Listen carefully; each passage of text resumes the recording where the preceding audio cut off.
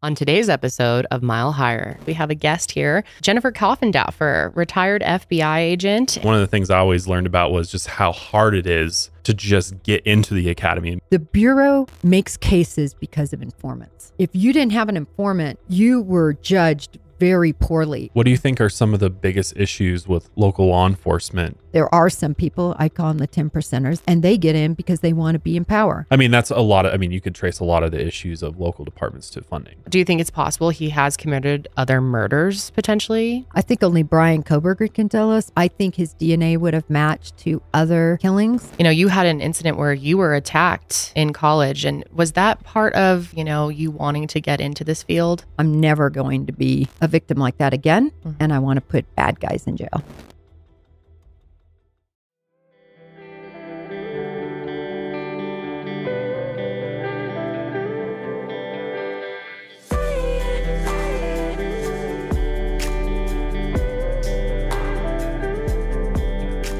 Hey, what's up, everyone? Welcome back to Mile Higher Podcast, episode 272. And today we are really excited because we have a guest here, Jennifer Coffindaffer, retired FBI agent and very active person in the true crime world. I know you do tons of appearances on many different shows. You've come on my show before. You're a frequent contributor to NewsNation, and we are so excited to have you here today. I am so excited to be here. I mean, not only is it gorgeous in Denver this time of year, it is, but you guys have just been so gracious, and it's great. I'm with my people talking true crime.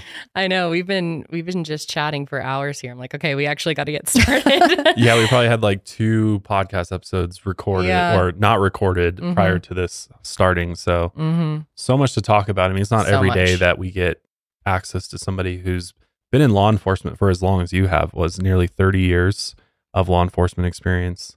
So I'm excited to dive into all of that and beyond. So, like Josh said, we have so many things that we want to get into here today, but I'd like to start out just introducing you to our audience and telling your story and your experience, which I think could be a full episode in itself. But we have other questions to get to regarding a few other cases as well. But can you start out by telling us a little bit about your upbringing and, your life before the FBI, and then how you got inspired to pursue a career in law enforcement? Right. So I guess my beginning is kind of unusual. I was adopted as an infant. I was raised by nuns for the first about 3 months of my life. I was adopted in January. I was born in October. And so anyway, I was adopted by the Browns, but I was born Cassandra Blanquez Aponte. Oh, that's so beautiful. I actually found my biological parents when I was 27 years old. Wow. Which meant a lot to me. At the time, I was an FBI agent. I felt like I was pretty well established. I'd already graduated from college. I had a career, and I felt like it was really time to figure out sort of my bloodlines of where I came from. And so I took off work, and actually with a lot of help from some of my FBI colleagues that I think really were sympathetic, if you will, empathetic to my situation, helped me because my quest took me international. I ended up finding my father in Puerto Rico. Oh, wow. And it was funny because once we got the number, I called where he worked, and he worked for a city. And I was thinking, okay, maybe he works for the trash department or maybe police, since I was, police fire. I didn't know. And I called, and his secretary, because I guess everybody, well, not I guess, I came to find out he had always talked about the child, that he knew he had. Yeah. And he was the mayor of the city. Wow. And actually was Secretary of Sports and Secretary of Boxing and cockfighting and everything else. So he's a great guy. We're very, very close. And then I found my mother too, who was in Texas. So she had a PhD in education and was of Mexican descent and American Indian, Mascalero Apache. So that's why I look kind of dark. And So it was great to find my true roots and all of that. And the family that raised me, unfortunately, there was a divorce very early when I was very young. Just a lot of, I think, background that has helped me, be a better person in more difficult circumstances. I left home my senior year in high school. Oh, wow. And I put an ad in the paper, and a wonderful woman named Marcille, who actually just passed very recently, answered that ad. And for $75, I got room and board and was able to finish out my high school days and then start college, and just, had a great, college experience, and was very blessed to have an opportunity to be an intern for the Office of Inspector General for the Department of Agriculture. Okay. And that's a federal authority. It's a 1811. It's exactly, believe it or not, the same as ATF and U.S. Marshals. I trained at the Federal Law Enforcement Training Center in Glencoe. Wow. And I trained with everybody in my class was ATF, U.S. Marshals. And then there was me, the little ag agent, they call us. But great, interesting crime. People don't really understand what ag agents do. It's amazing. Like, I'll give you an example. Out in a field for days and nights. I shouldn't say days, because in the days we were sleeping in a camper. But at night we had our night vision goggles and we're laying down on the ground watching a rendering plant. Like, people go pick up cancer-eyed dead cattle, take them, and then slaughter them and put them into, for people to consume. Whoa. So it was just, some cases were really, really cool like that. Another really interesting case I worked when I was with agriculture was food stamp fraud. Now, that might sound boring, but this was anything but boring. This was taking food stamps and going into storefronts that were actually selling drugs. And I would walk in there undercover and give them $50 in food stamps. Well, usually it was $100, whatever you got half back in cash. So say I gave them $100, I'd get $50 back in cash, and then would go out back and buy crack cocaine with it. So all these places exist that really, it's terrible, because the people who really need these food stamps and things to supply food for their children and their families, but are hooked on drugs, these are storefronts that supply that. And I did that right here in Denver. Wow. How interesting. Yeah, it was really great. So I loved working for them. But then I thought, I think I'm going to go to law school.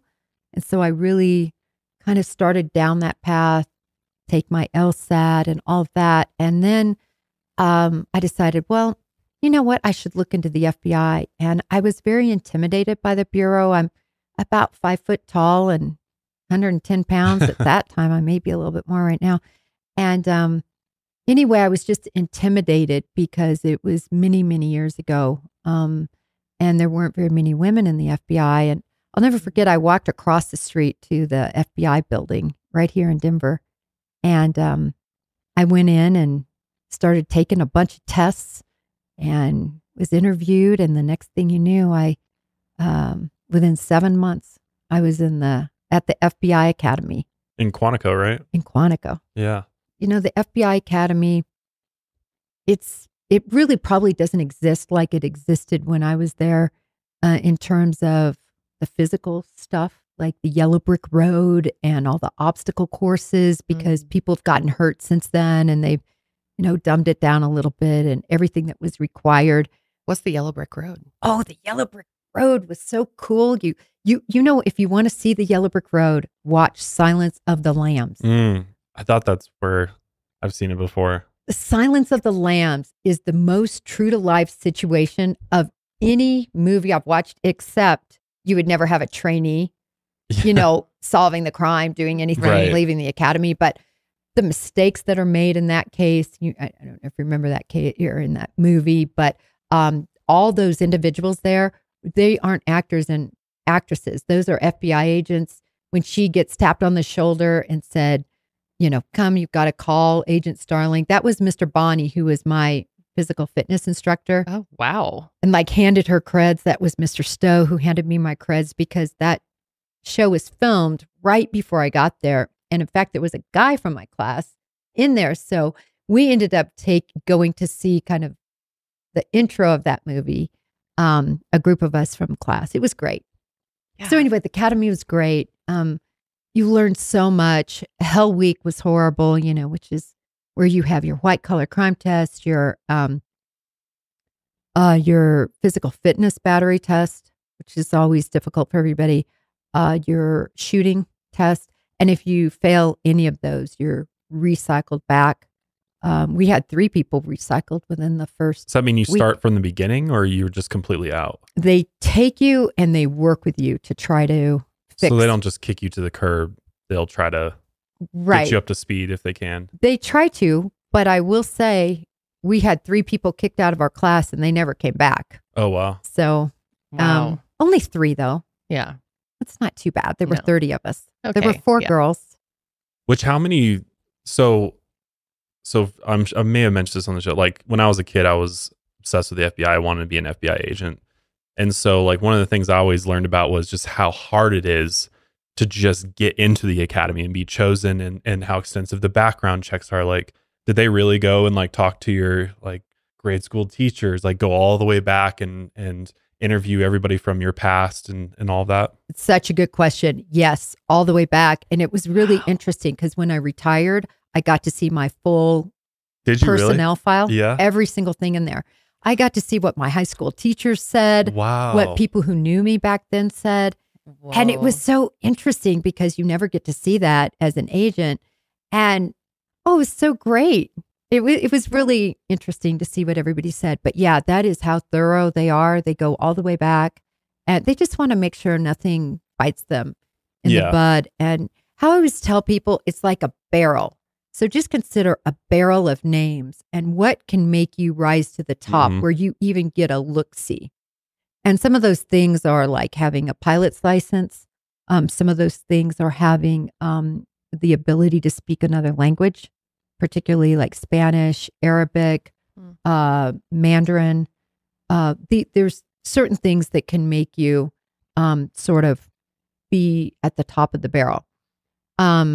I was very fortunate because I was already a special agent, 1811, same classification with the Office of Inspector General.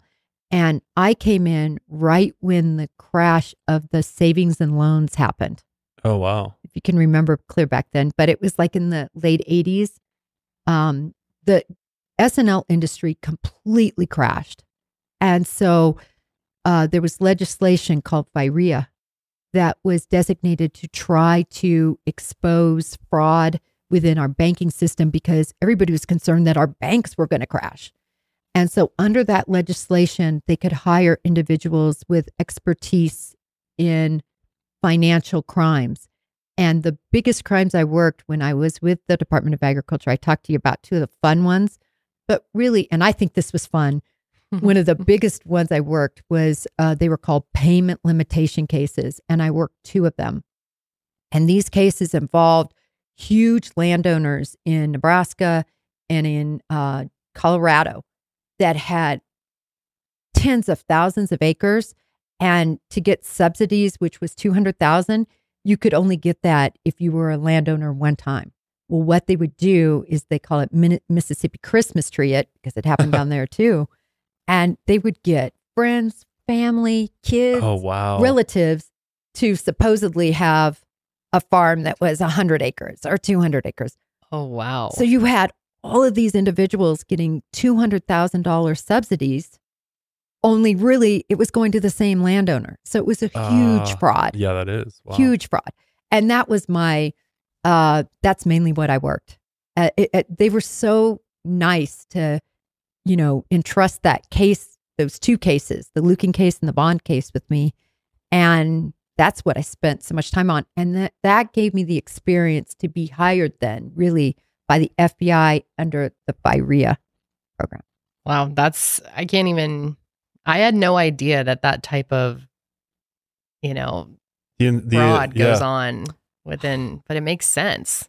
There's a way to defraud. Somebody's figured out how to do it. And the government subsidies in every, venue is just so extreme, and particularly in agriculture. So, and I grew up on a farm. The Browns lived on a dairy farm. That's where I grew up. Oh, interesting. So do you think that played into you going into the Inspector General's office, or? Oh, 100%. 100%. I was at the University of Kansas when they came and interviewed for an internship. And I applied to that internship on campus, and they hired me, which really so I worked for them as an intern. And then right when my internship ended, they immediately hired me as a full-time special agent.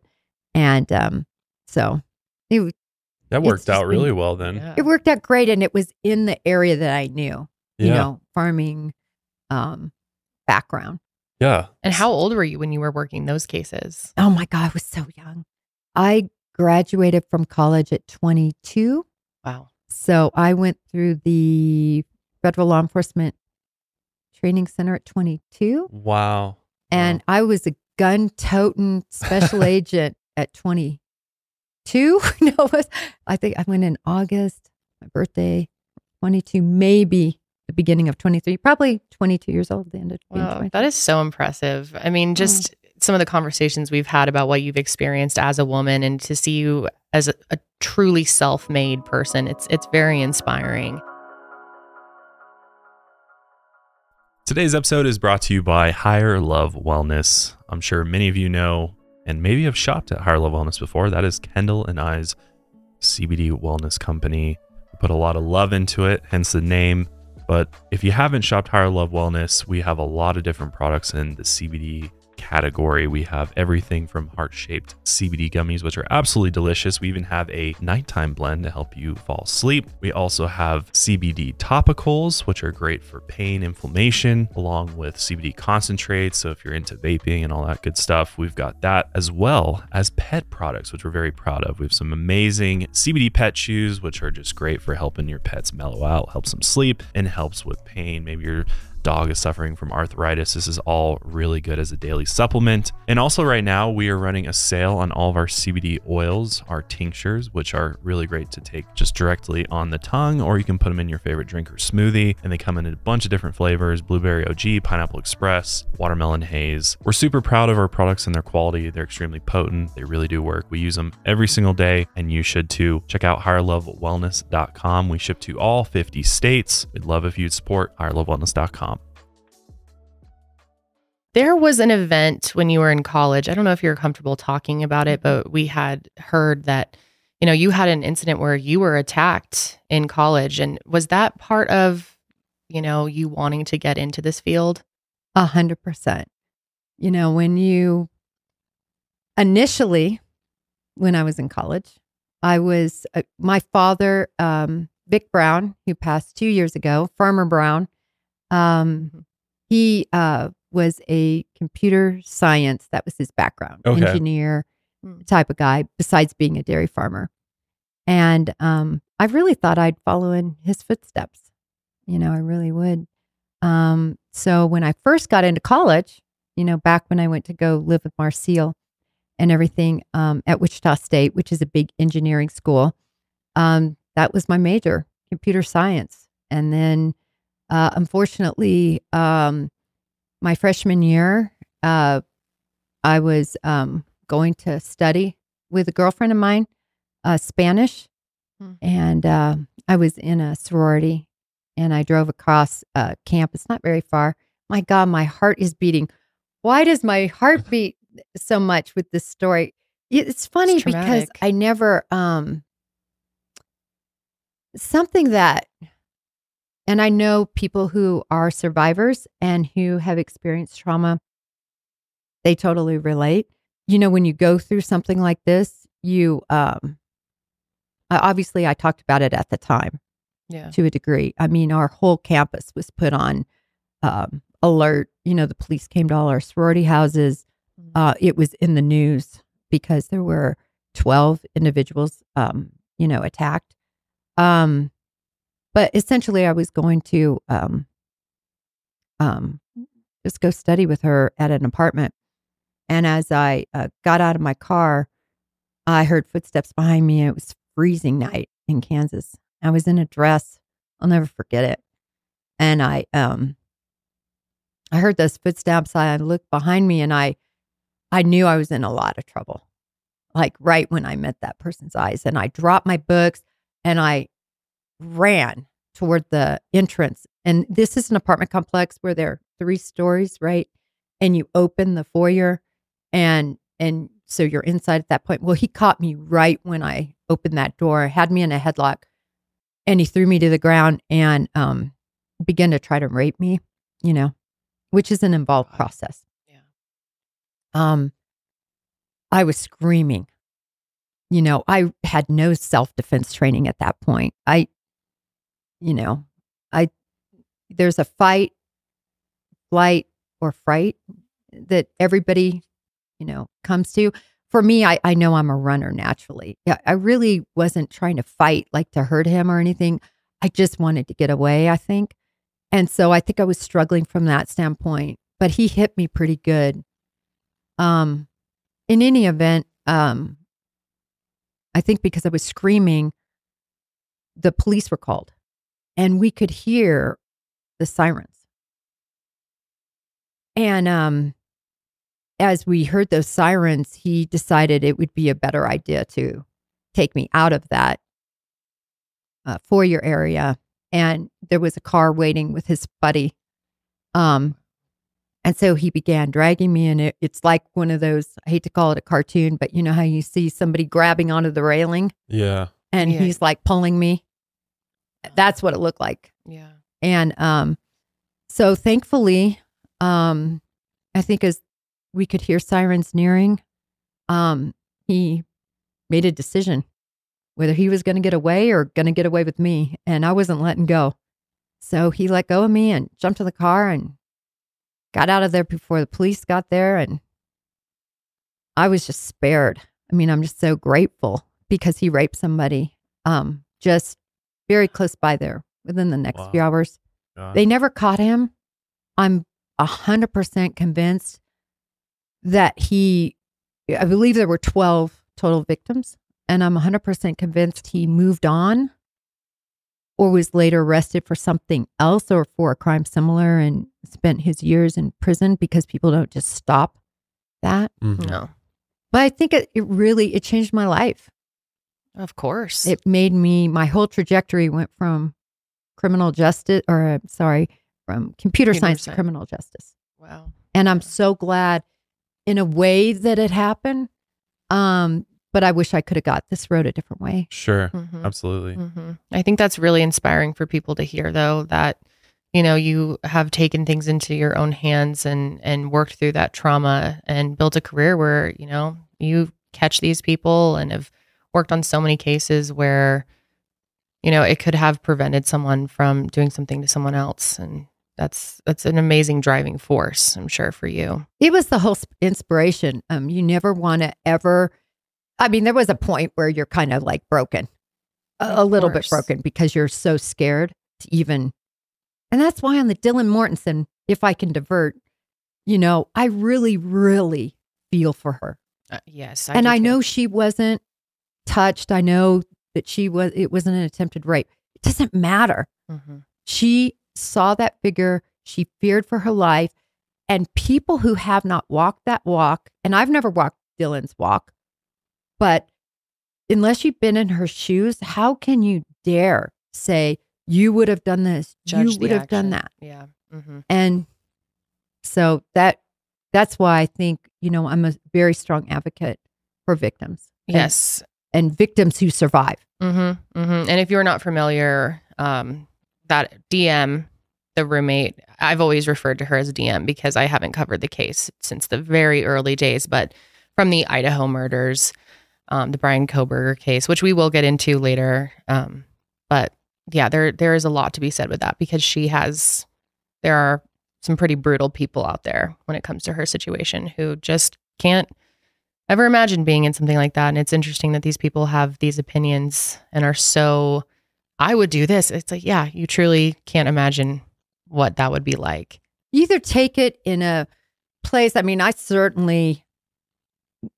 it took me a while, but for me, I definitely took it to that place where I'm never going to be, a victim like that again. Mm-hmm. And I want to put bad guys in jail.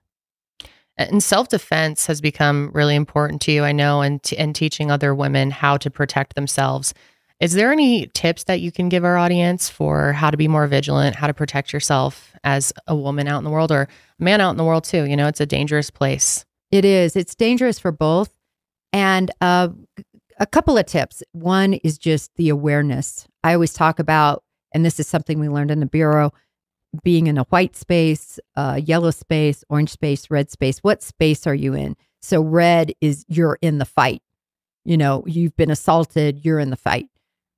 White is you're relaxing on a beach in the Bahamas, sipping on a Mai Tai. Mm-hmm. You feel very safe, or at home, under alarm, right? So I think it's very important to be in yellow all the time, at least when you're out and about. And that's like when you're driving a car, you're aware of what's going on around you. Mm-hmm. That in and of itself will take your possibilities of getting hurt from way up here to way down here. And that's what it's all about, is really reducing the percentages of making you a person that could be attacked. And I've heard you speak about safety, specifically in parking garages, because that type of thing happens all the time. What are the tips that you would have for people who are walking alone at night, or, whether that's a parking garage or somewhere else? How can you be more vigilant and prepared for an attack? Well, the number one thing is not to have your cell phone in your hand, not to have your earbuds in. I know this sounds just cliche, but it's so important to have your senses about you. Mm-hmm. Also, and I tell my daughter this, and she does this, and I do this. Why haven't I been attacked since I was attacked? Because I'm vigilant. I have my pepper spray in my hand. I have my finger. I understand how it works. A lot of people buy pepper spray. They come to my classes and I say, how many of you have pepper spray?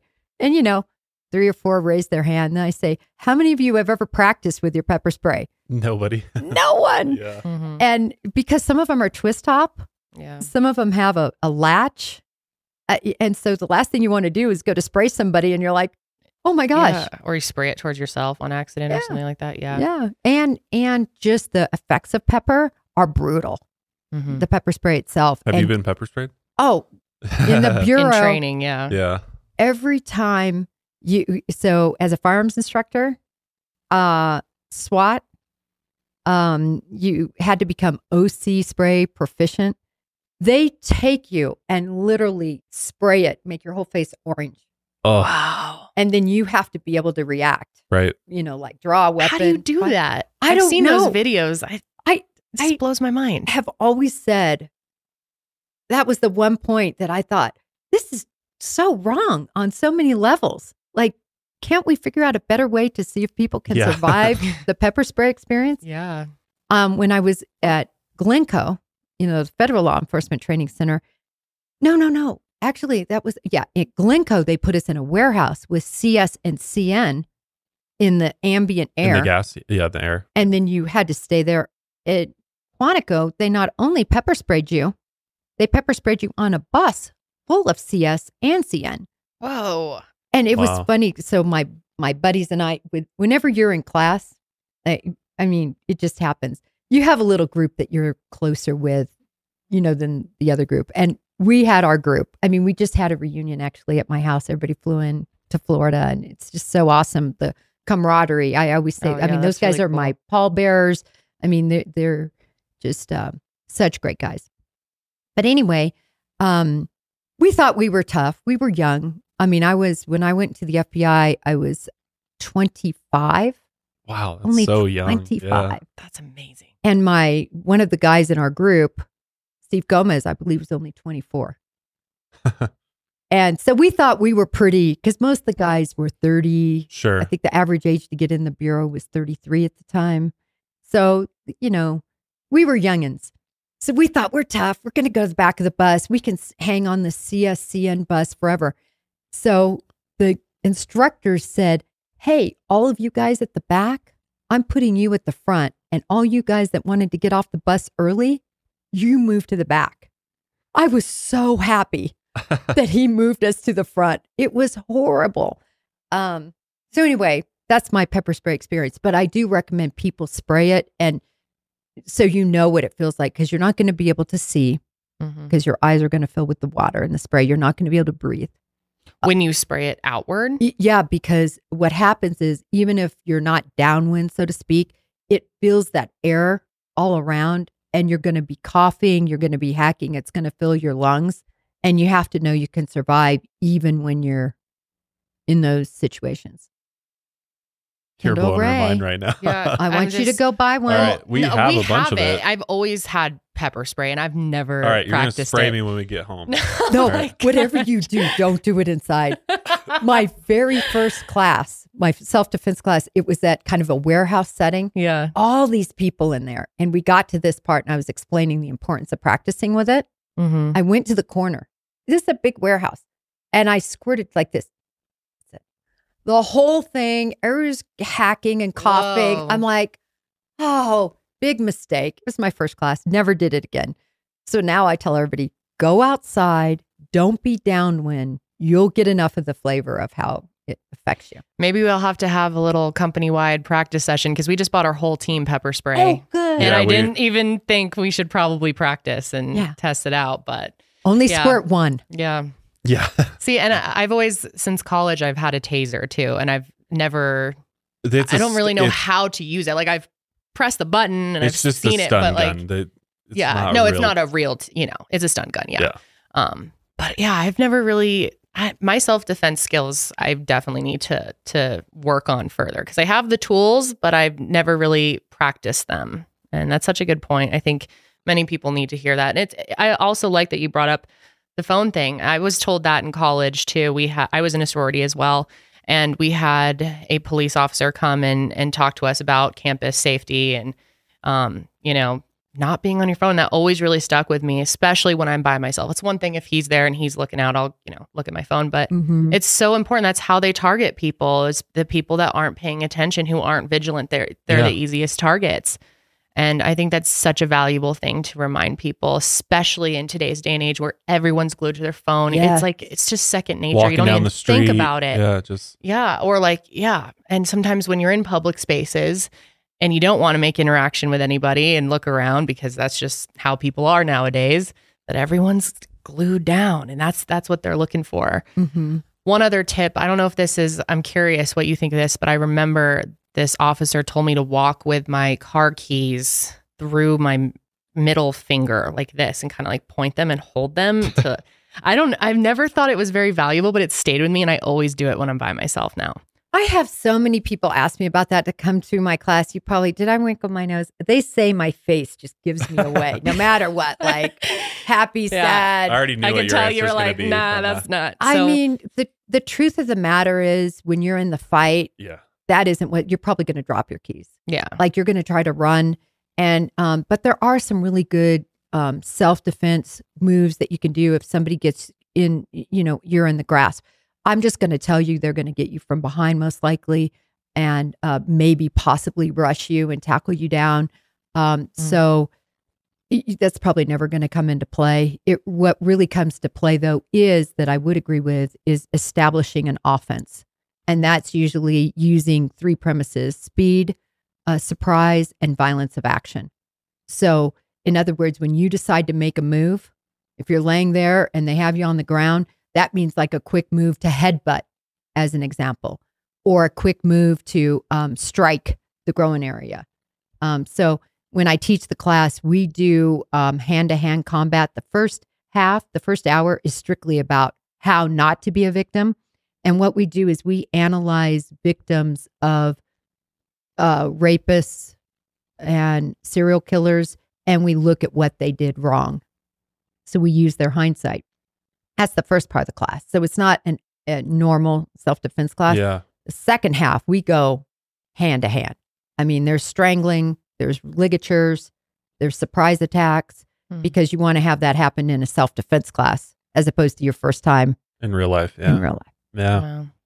Yeah. It's such a valuable thing to learn, that I'm sure so many people would love to and just like haven't taken the time yet. I know that's something that I want to find the time to do for myself. And especially now having a daughter, I'd like for her to be prepared for that kind of thing one day too. You know what? Next time I come here, we should do your crew. Yeah, we should. Last time I was here, I taught a self-defense class in Morrison.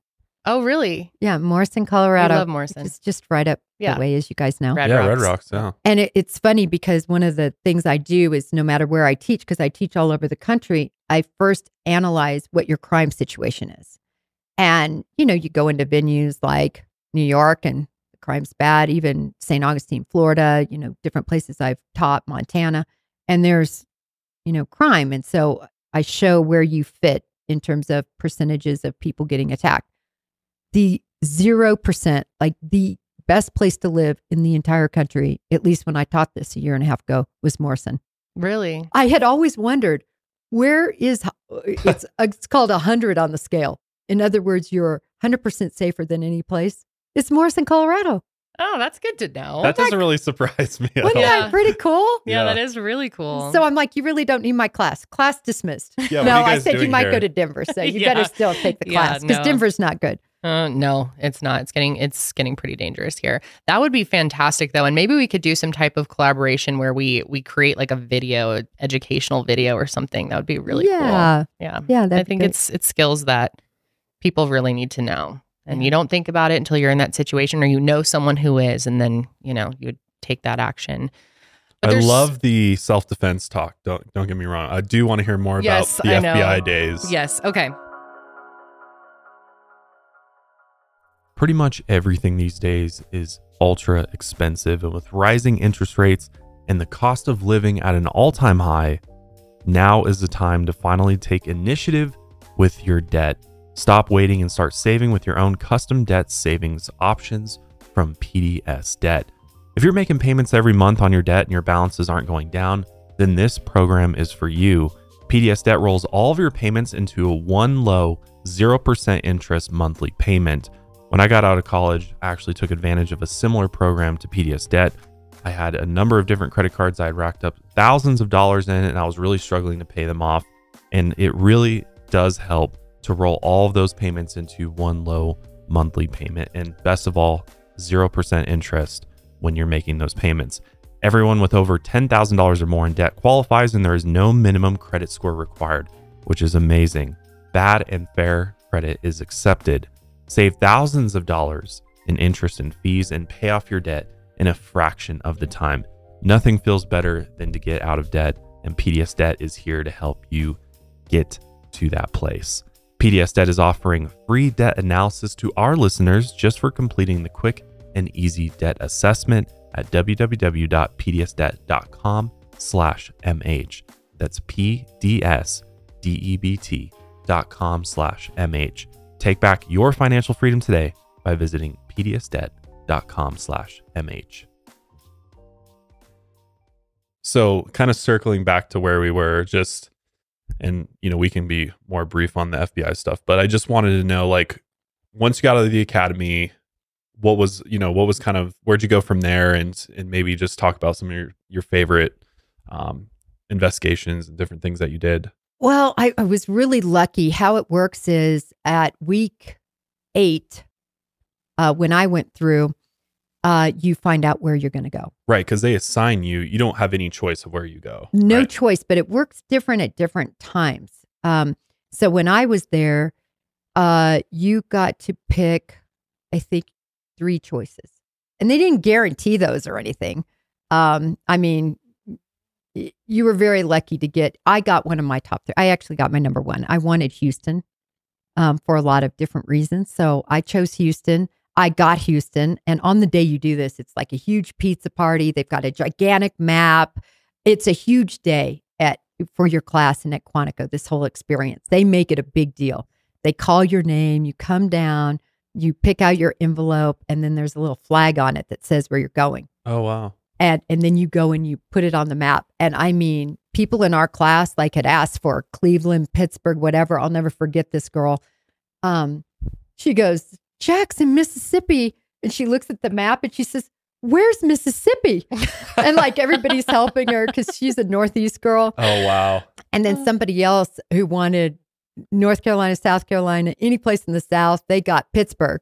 Oh boy. And he's like, oh my God, Pittsburgh. Well, I did that on purpose. Pittsburgh. Yeah. So I was super lucky to only about probably out of my class of 30, maybe 3 or 4 of us got where we wanted. Very, very lucky with that. So I ended up where I wanted to go, and I got on a great squad. I started out on what we call kind of a lead squad. Because I was a R.R.E.A agent, they had to put me on a white collar squad. But I got on a white collar reactive squad that they had just instituted. And basically what that was, so when a lead comes in from another office to do an arrest, to do a search warrant, it was all quick hit, very reactive stuff. Yeah. And you learn so much. I think I was so lucky in so many respects. Like I didn't have to work applicants. Everybody back in that day, you got assigned to an applicant squad because they wanted you to understand the city, how to communicate with people, be in situations that weren't necessarily dangerous when you first got on. But I was very lucky. I got on WC5, met great people there. And then I immediately, within less than a year, got on the organized crime squad and working drugs and gangs and dope and cartels. And it was so fun. Those were just the best days. Those were days before we even had to write out search warrant plans. We literally would like write them out on the car. Oh, wow. Really? The car. Just on the way. Yeah. Everything was just a lot less bureaucratic back in those days. Mm-hmm. And we had a tight squad. It was called DS2. My supervisor was Dick Ludwig, who I think so much of. He taught me everything about the Bureau. The first 2 weeks, he just said, I want you to understand informants, which was our 270 and 137 areas of our MIOG and MAOP, which are our manuals that we follow, our investigation manuals. And then also understand drug cases and violent crime. And so he just wanted me to understand, which is so smart. And I don't think people do this anymore. How can you investigate somebody for something and you don't even know what the law says? What the elements are of the law. Yeah. So he was, I thought, brilliant. And then at the end of 2 weeks, I had to come in and get quizzed. Okay, Jen, you got this, this, and this. Can you charge? Can you go out? Can you make an arrest? Is there probable cause? So he was an attorney, and he taught me and others that came up through him how to investigate from a legal eye. I don't know how to say it any other way than that. Yeah. He was that makes sense. Amazing. And we had a great squad, worked huge cases. The main case I worked there was a cartel. It was a Medellin cartel faction.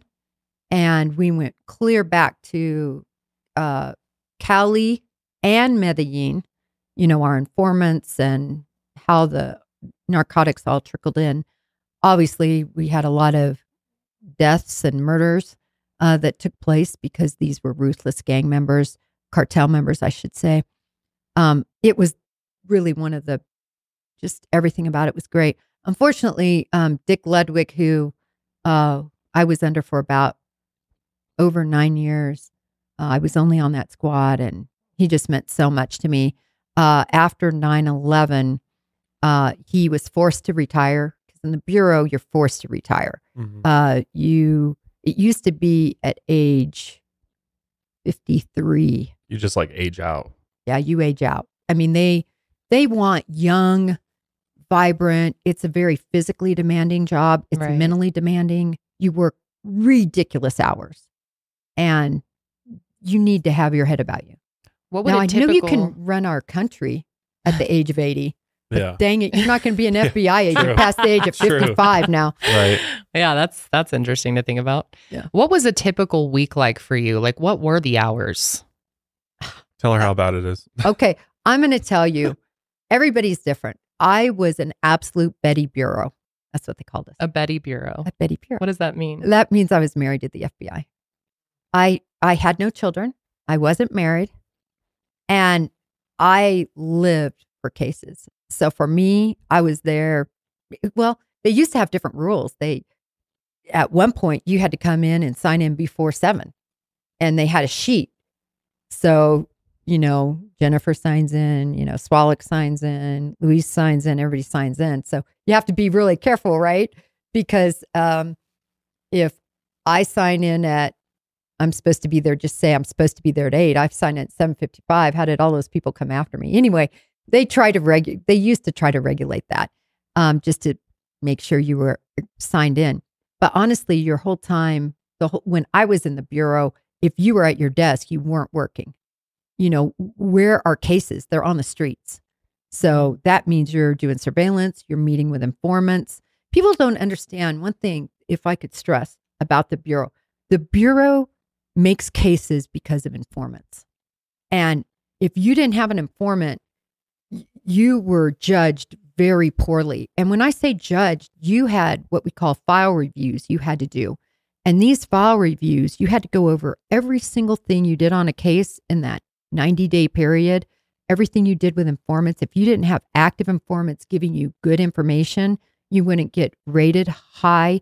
And what your goal was to get a perfect rating, because that's how you got increases, and that's how you were judged. And then also they had great incentive programs. It might not seem like a lot to get a $500 incentive award or $1,000. The highest you could get when I was there was $2,000, but it feels really good to get a $2,000 incentive award and be recognized for working your tail off.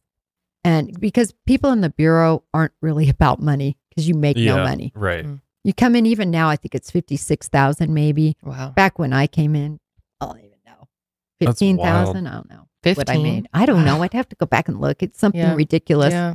Well, I guess back then, yeah. And I wasn't in for the money. Nobody gets in for the money. You get in the Bureau because you want to put bad guys in jail and you want to make a difference. And then there are some people, I call them the 10%ers, the blue flamers, and they get in because they want to be in power and they want to control the FBI. And their whole trajectory from the minute they hit the door is, how can I be in power?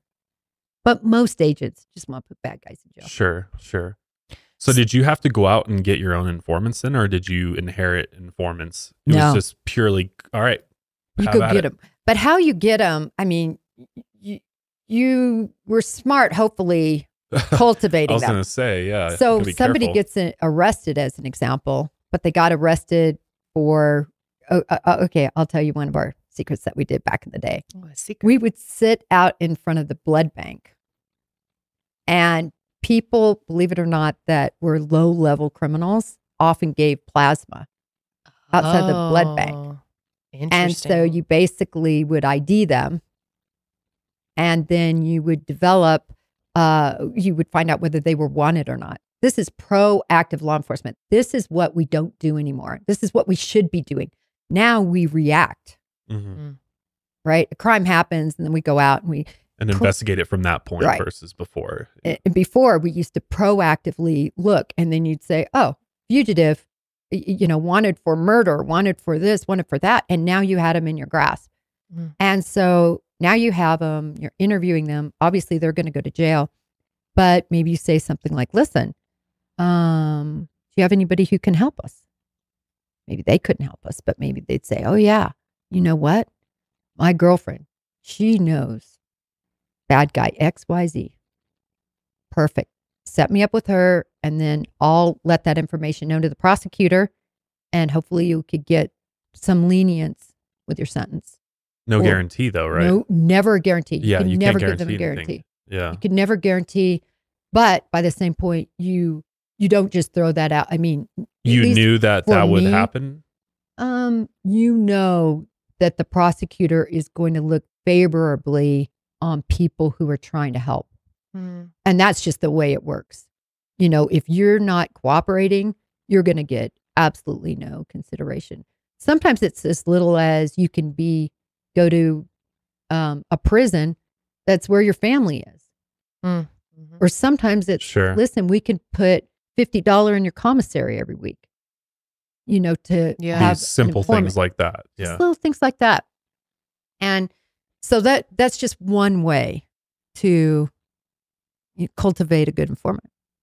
So when you would do that, so you're outside the blood bank.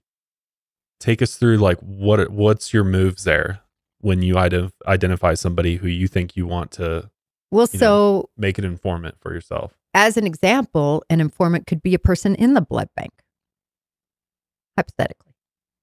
And if that person told you, because when you give blood, you have to give your name, your date of birth, your full identification. Yep. And then they give that to you. And that's when you identify somebody as a fugitive. You already know who you're going to get. They tell you he's got on a yellow sweatshirt. So when he walks out, then you arrest him. Wow. And then you fingerprint him. You obviously make sure he truly is that person that he says he is, which 100% of the time they were that person, at least that I was involved with. And so that's how you do it. So you would just bring them back to the FBI your office? Yep, where we'd process them, which means fingerprints, photographs, all their information, Mirandize them, ask them if they want to talk or cooperate, take down any of those statements, and then hopefully cultivate perhaps an informant situation from that. What was your success rate? Oh, very good. Yeah. I mean, because I don't know.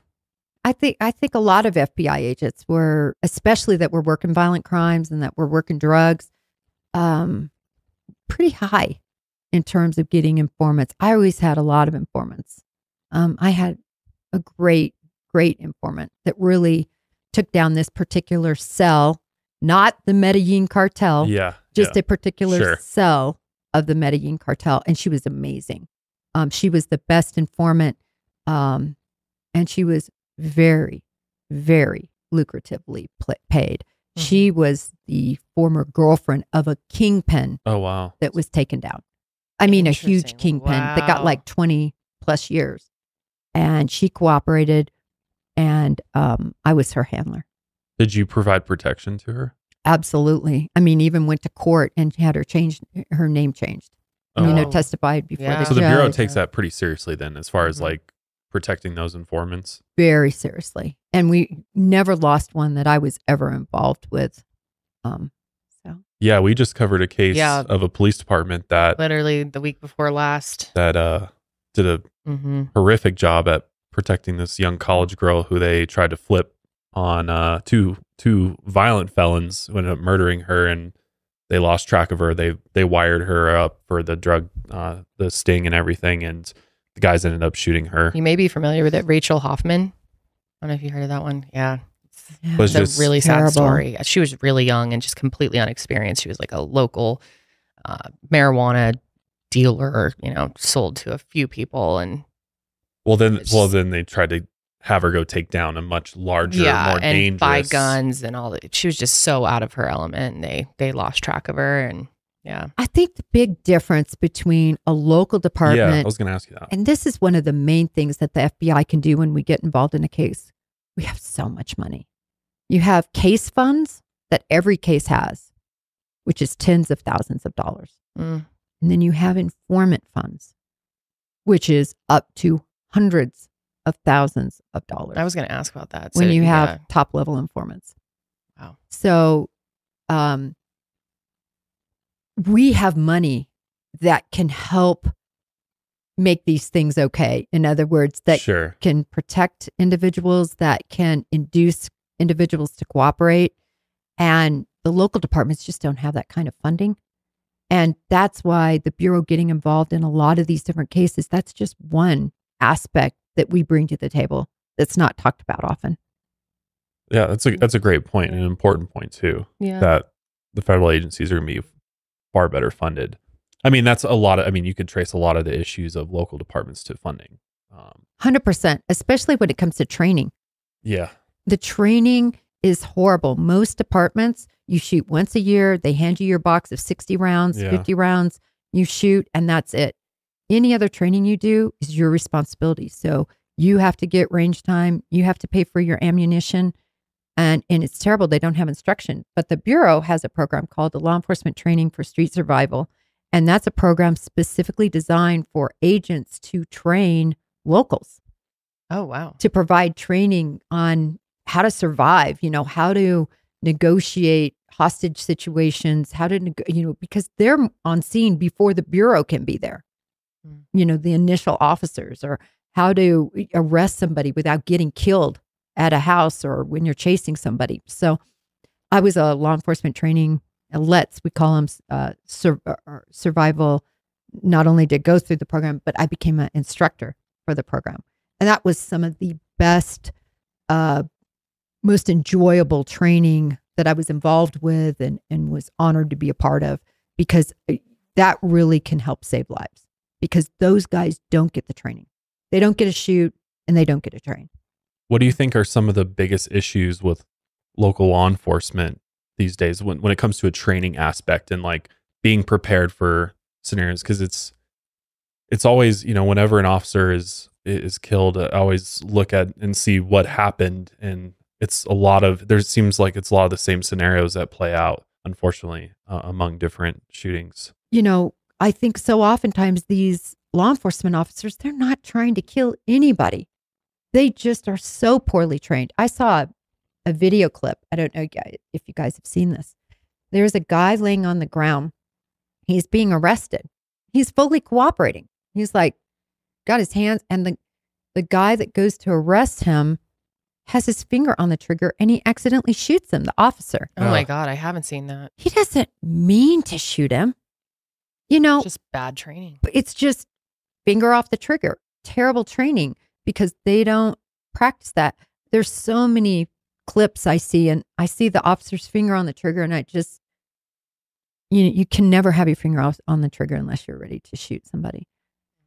So I just think training is going to be the key to stopping all these horrible events that have caused the untimely and disastrous deaths of so many that are in custody. And I know there's egregious situations too. And I'm not talking about egregious situations of police violence brutality and brutality. Yeah. I'm switching to the gear of people who are just so poorly trained.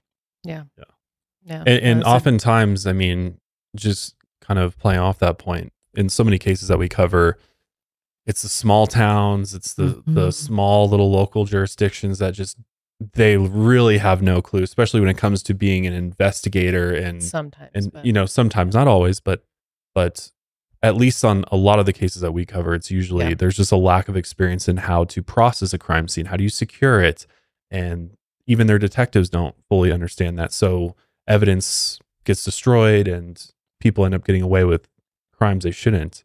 And it's just, it's a complex issue. And I don't know if there's a simple solution to it, but no, definitely not. I think it is training and experience, though. I always said it was a great thing when I made a mistake, because then I learned from it.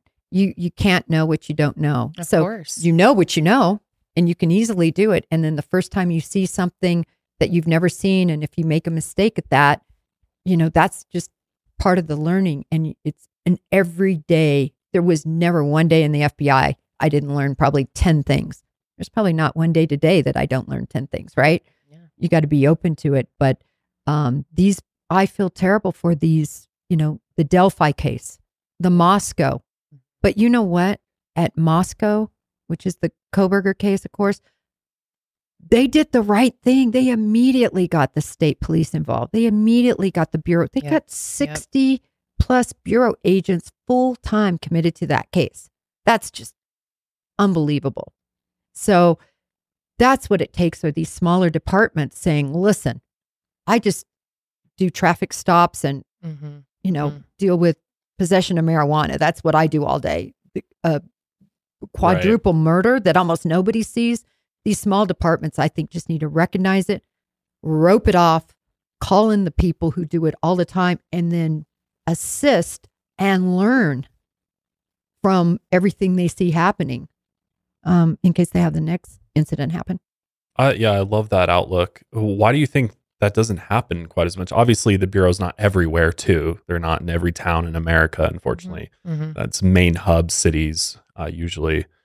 But why do you think that is? Why don't police departments, it seems like there's some pride involved with that. Like they want to solve it. It's their chance to get recognition, right? They have this murder case. If they solve it, it looks really good for the department, perhaps more funding, but then they end up botching it or making mistakes that ultimately costs, the victim from getting justice or the killer getting away.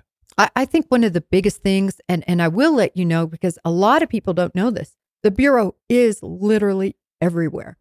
We have main hubs, and then we have what they call RAs, resident agencies, that are they're all over the place. Like satellite offices, so to speak. Little satellite offices. Yeah, I spent most of my career, other than Houston, for those 9 years where I was in the main Houston office. The rest of my career was in resident agencies, the little agencies.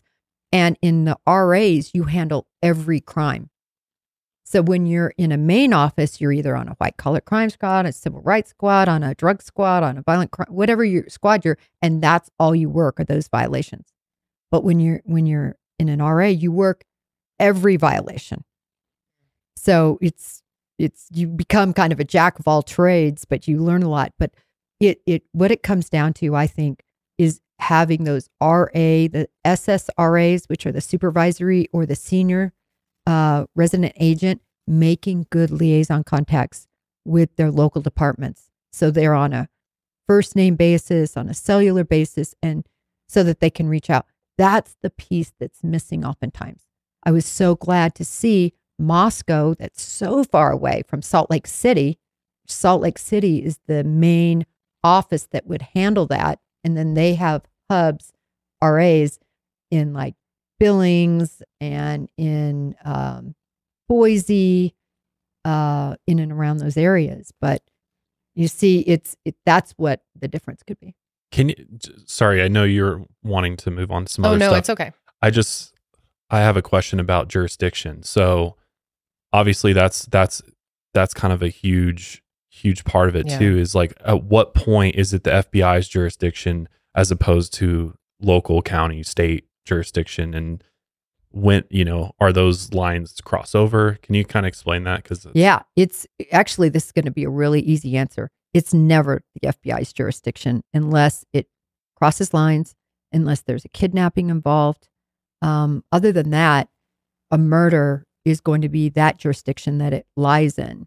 Now, they can give jurisdiction to, say, their state authority, but typically the prosecuting office is going to be that. That's why you see in Moscow, it's the little Latah County is where the courtroom is, and it's Latah County judge. And that's why, because they get to handle all their crimes. And it's a lot of people ask me, well, Bryan Kohberger drove across the country. He was arrested in Pennsylvania. Why can't the Bureau swoop in and say, listen, he committed the crime and then escaped, or somehow that venue is never going to hold? Really? Or the fact that he went from Washington into Moscow, right? Pullman, Washington, crossed over and went to commit the crime. Possibly you could find federal venue there, and they could have prosecuted. But I think because this case really came down to being committed in Moscow, they wanted that case. They wanted the FBI's help, but they didn't want a diehard, Johnson, the special agent Johnson, we're taking over.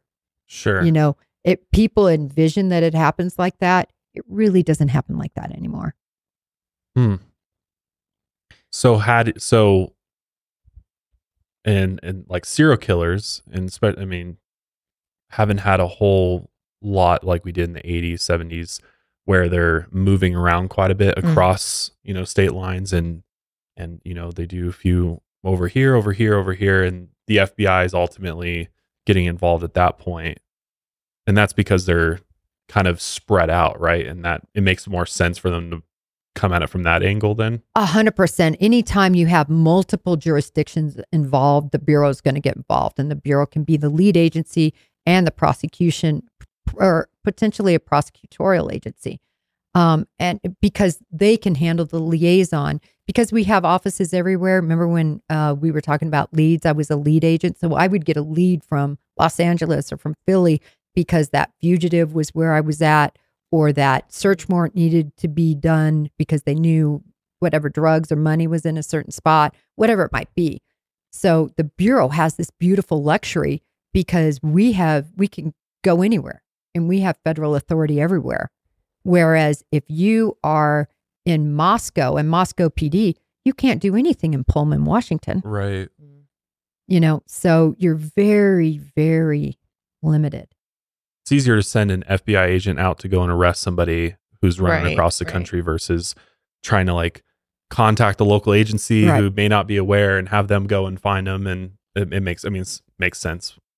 And in fugitives, what the local jurisdiction will do is they'll work with a FBI agent or a U.S. Marshal and get what we call a UFAP, an unlawful flight to avoid prosecution warrant. And that gives full authority to the federal authorities now to be the lead and to handle that capture without any involvement necessarily of the local authorities. Interesting. It's pretty cool. Did you ever do any fugitive? Oh, lots of fugitives. Yeah. What was like your favorite part of that? Favorite part of the FBI, like my favorite crime to work? Or just like catching fugitives? Oh, the favorite part of catching a fugitive is when you catch them. Yeah. when you sit there. My favorite fugitive story, favorite was in Houston. And we had indicted about 50 Medellin cartel members. We had a wire up. Wow. Forever. And so whenever you have a wire, back in that day, it'd be a lot harder now, but you hear all their conversations. And so we would be taking down loads, we'd hear about this load, and then you work with the local authorities to take it down. You're sitting there in the car watching it all, and it's just so fun. But the best fugitive was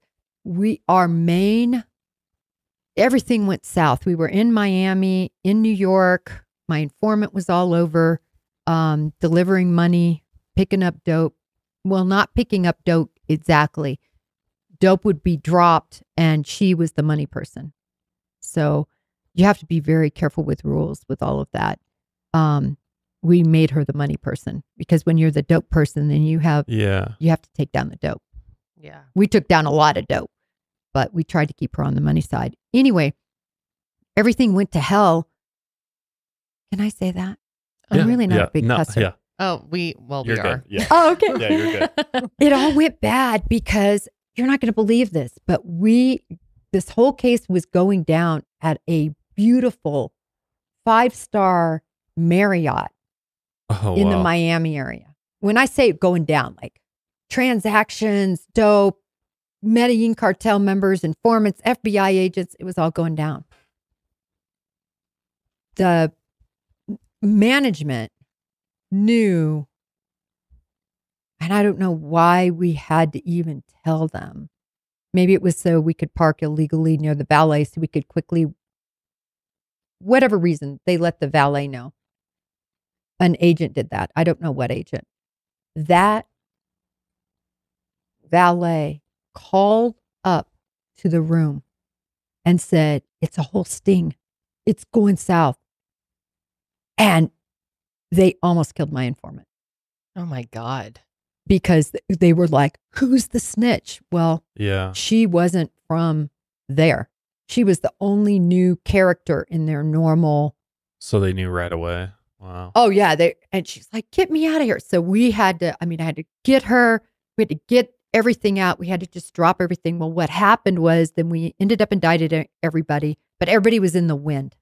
Our main people went back to Medellin.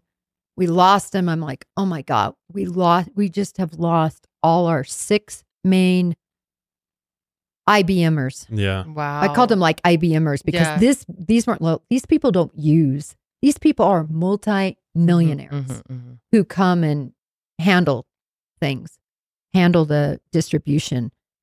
Anyway, I had got an informant tip months later, like 6 months later, that they were back in town. The name of the case was Los Tios, the uncles. That the Los Tios were back in town and their other close high associates. And that they would always go eat at this one particular Colombian restaurant in kind of South Houston. And so, like, okay, no problem. I'm just going to go there every day. So every day, either in the morning I'd go or in the afternoon. Of course, I came up with 0. And 2 weeks into it, I went at a different time. I went at an off time like 7 in the morning or something when the restaurant really shouldn't be open. All 6 of them that were there. Oh my God. All of them sitting at a table. Wow. And other people are around, some bad guys. I'm like, oh my gosh, 1 DS2, this is 10 DS2. I need units here now. I've got Los Tios. We got to take this down. I was so young. I was probably how exciting. I was so at that age. Yeah. It's hard to explain the hours, 20-hour days running surveillance, wow. Listening to all these calls. Yeah. And then to see them all there, I couldn't believe it. Of course, everybody's like, we're trying to get there. It's Houston. It's like 8 in the morning. Yeah. Right? I mean, traffic is horrible. And I'm sitting there, and then I noticed that they start noticing me. So it was how far away are you from them? Oh, I'm parked right in front of the restaurant. Wow. But I don't look like an FBI agent. No. So I go in, and I can't remember what I was wearing, but I remembered I put on like a little workout thing, and I was like stretching. I was like, I don't know why I thought that them thinking I was doing yoga would make them think I was an FBI agent, but they certainly were like, I don't know who that crazy girl is out there in the parking lot, but surely not law enforcement. Whatever, yeah. So a guy named, I'll only say his first name, Kevin, who was on my squad. Those TOs and their crew all got up to leave. And Kevin pulls up. I go, dude, we got to take this down. He's like, Jen, it's you and me. We can't take it down. We're taking it down. And so remember, I was young and it was way before the rules were as tight as they are now. Yeah, yeah. We storm in there. We just arrest the whole restaurant. We're like, FBI. It was something out of Miss Congeniality. And believe me, when Miss Congeniality came out, I got sent that video multiple occasions. I got a nickname. And we're like, FBI. So your gun's out. Oh, yeah. Get down, on the ground. Down. Yeah. God, that's got to be so 2 of them ran that I bet. we couldn't get. Like, there's 6 of us, so. But we got everyone else, and nobody got shot. Everything was fine. And later units came. We just hold everybody at bay until, other units came. That was the most exciting fugitive case. Oh, I'm sure. That's a back in the day case. That would can't never imagine happen. The adrenaline. It's thrilling. It was so exciting, like out of a movie to me. It was out of a movie. It would never happen now. People would get in trouble. And actually, Kevin and I got in a little bit of trouble. Oh, I was going to ask. So was it good for your career or? It was. What'd your boss say? I mean, Dick Ludwig. He was like, Jennifer. Hell yeah, good job. And then he's like, way to go. I mean, everybody was You did very your happy job. to see I mean, the that's what you're supposed to do. They got over 20 years. I mean, wow. we were so happy. I think that later, maybe they only ended up serving like 15, but it was a huge hit. It was a huge case. And it was great. So changing gears a little bit, earlier we had talked, no, don't be sorry. That was such an interesting story. I just really want to be able to ask you about this, your experience as a woman in the FBI, because we discussed this a little bit earlier. And how many women were on your squad? Oh, geez. On DS2. Well, when I first went over to DS2, I don't know if there were any when I first came. Really? Yeah. But then we got Janet, who became an assistant director in the FBI later. She was only on the squad a short time, but she really moved her way up through the ranks. And then we got another gal who I also really liked, but she was pregnant the whole time. She did a lot of stuff behind the scenes, mostly like in the office stuff. Administrative stuff. Yeah, but important stuff like, as an example, deciphering phone records, really looking at who shot John, so to speak. I mean, who was calling who, when, where, what, things like that. Very valuable. So very, very valuable. Her name was Stephanie. Stephanie and Janet. So 3 of you. What about in the academy? Was it how many? 4 of us. 4. Wow. Out of how many? 4 of us. There were 30. 30. See, and there were only so 3 impressive. classes, I think, that were there when I was there. Did you ever face, which I'm sure you did, any type of sexism or people who doubted you or moments like you were telling me about earlier about Kendall, great. What kind of a loaded question is that? Just get out the pepper spray and shoot me right in the face. I mean, we discussed it earlier. I wanted to hear about your experience with court. I wanted people to hear that story if you're comfortable sharing, because it's, I mean, it's interesting. You know, obviously there were issues and there can be issues.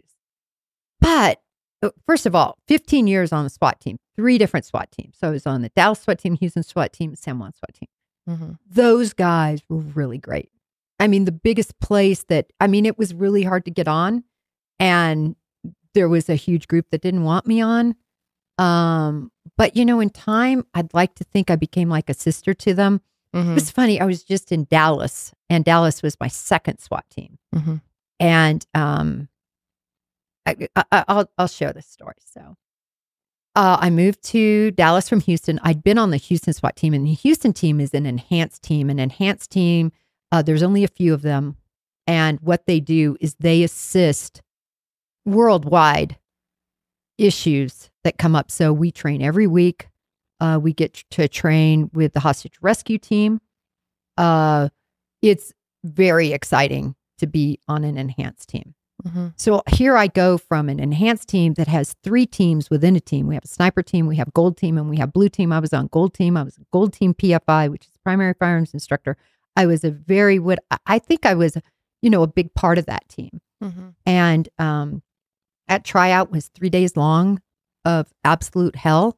They'd never had a woman, obviously, in Texas on a team. And there was only one other woman ever in the Bureau at that time. She was on Miami's team. Really like her. But she only ended up staying on the team for a short time. But she was a great gal and somebody I really looked up to.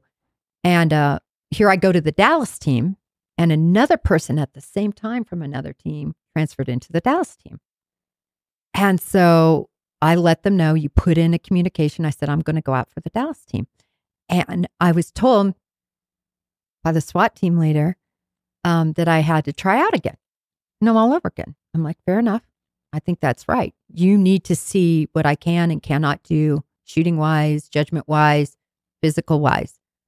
And so then I found out that somebody else who had just transferred in with me was allowed to just be on the team.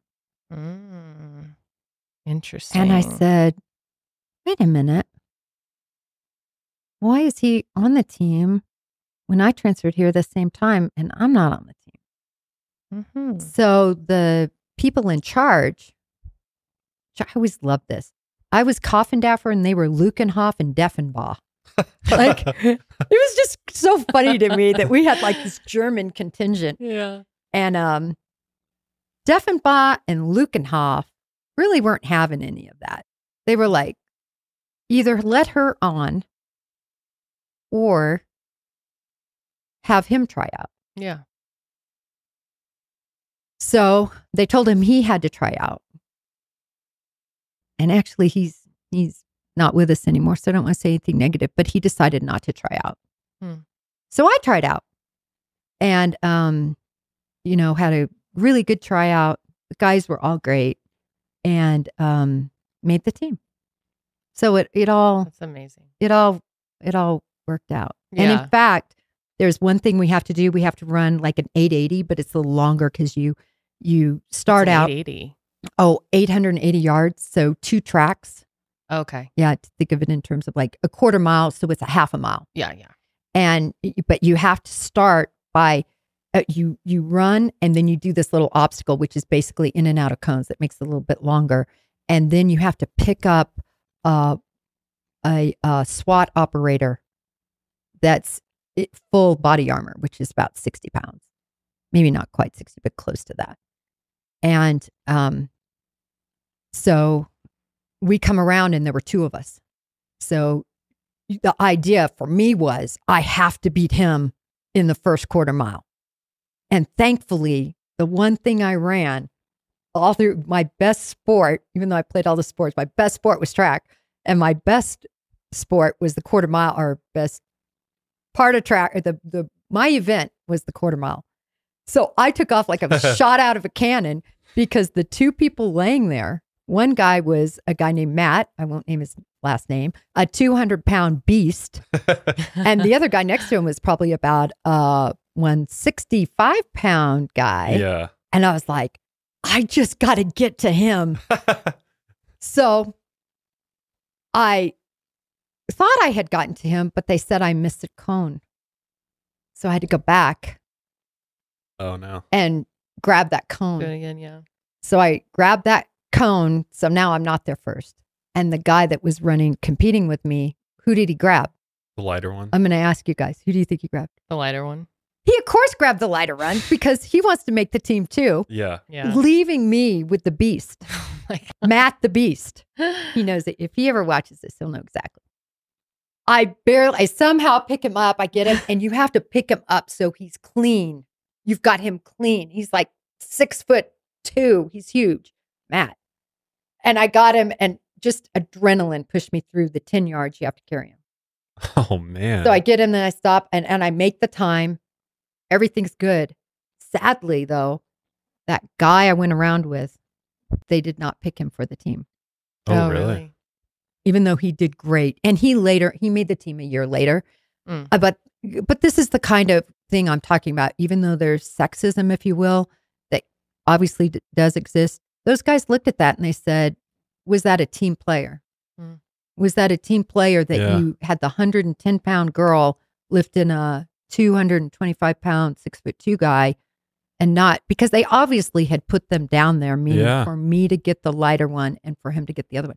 But to his credit, if somebody's down in a house and you have to pull them out, an operator, I'm not going to be able to pick and choose. No. Oh, the guy that went down is 225. You need to grab him or whatever it is. Right. It doesn't matter what weight they are. Yeah. So I didn't have a problem with it, but they did. So that's what I'm trying to say is even though there were things that were unfair, I think most of the guys were really tried to be really fair. Oh, I'm glad to hear that. You know, and of course that's not everyone's experience, but yeah, I think it's inspiring for other people out there, especially women who want to get into law enforcement or maybe nervous about it or have heard stories to hear success stories like you who have, proven yourself. And I am curious though about the time you were telling me with court and your dress, beyond the FBI. That's what I was really getting at. Is your time in the industry, what you've experienced as a woman and people who have doubted you or treated you different? So in my first trial, and by the way, your first trial in the Bureau, this is the old Bureau. It was a big deal. Dick Ludwig was an old school, trained under Hoover from New York. Like he was old school Hooverite. And the guys on my squad were too. I had two other guys that were Hooverites, they were all old. And so I go into court, which is, they call it trial for a reason. That's why they say people go through trials, right? In their lives. Yeah. Oh, yeah. It's a trial. Yep. Mm-hmm. You have to be so prepared. The prosecutor, you are like your prosecutor's evidence brain. He has the legal brain, and then he combines it with the facts that because you've been the one working on the case the whole time. Yeah. And so it's a wonderful synergy, and I loved working with all my attorneys. Loved it. Anyway, I was there probably at 6 a.m. I mean, as soon as I could possibly get in, setting everything up. I got all my boxes. I got everything organized. I can quickly go to this interview or this surveillance or whatever to hand to my prosecutor, to roll with everything. And I'm setting everything up, and I am dressed in a black suit with pants, a black pantsuit. Mm-hmm. And the clerk of courts, who in the Murdoch case is becoming very famous right now. Oh, the same person? No, just from the standpoint of clerk of courts, okay. right? Because clerk of courts have so much power. I mean, clerk of courts run the show. Really? They're the maestro. Anyway, she comes over to me and she says, Miss Coffindaffer, we do not allow pantsuits in our courtroom. You need to have on a skirt. You're a woman. You're a young lady. You need to have a skirt on. I'm like, because this is my first trial. Like, oh no, I'm already freaking out. I want everything to be perfect. Like, what? And I say, I have no skirt. And she said, you will not allowed to, be in this courtroom participating, chair to the prosecutor without that.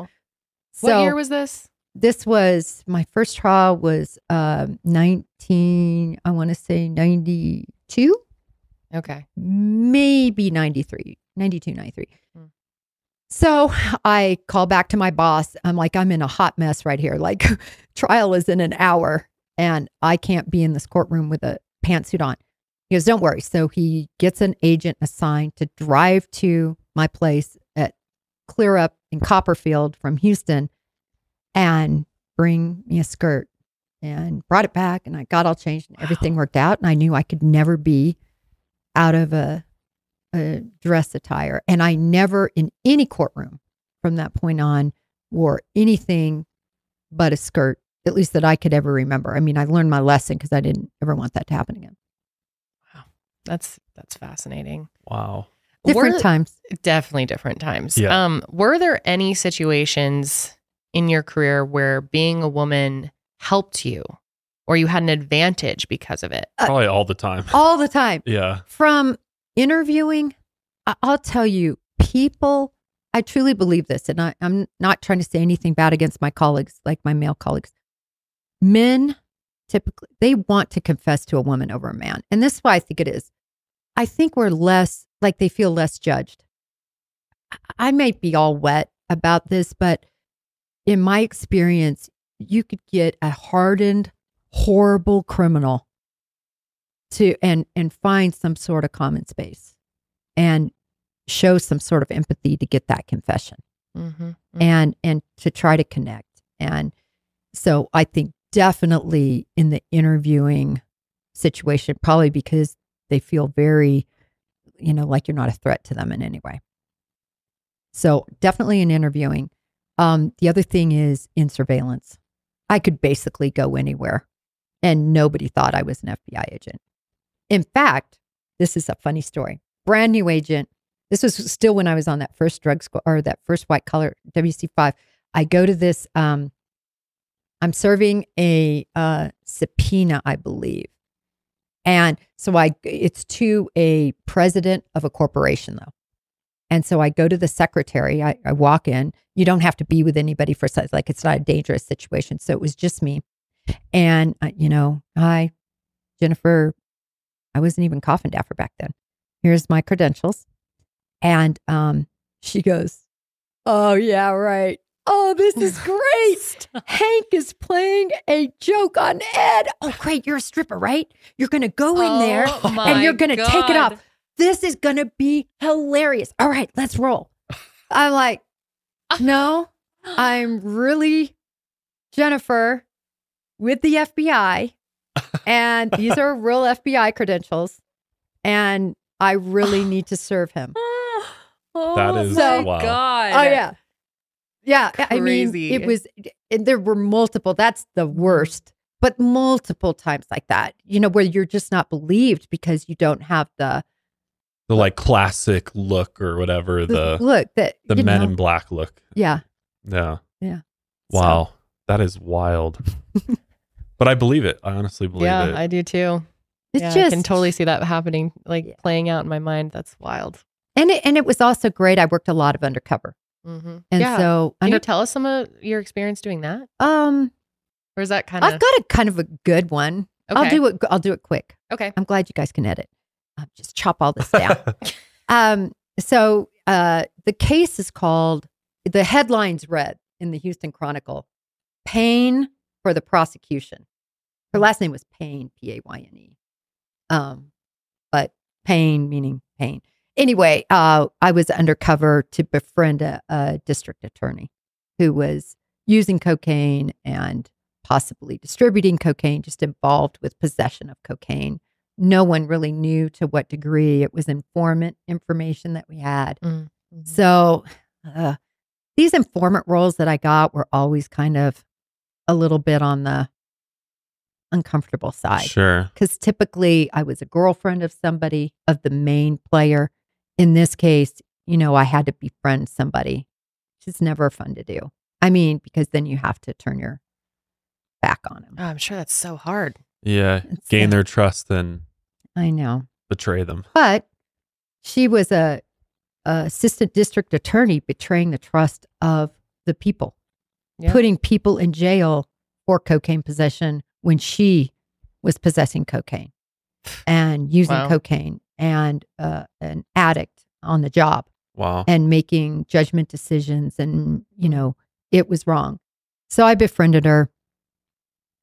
She, of course, used cocaine in front of me.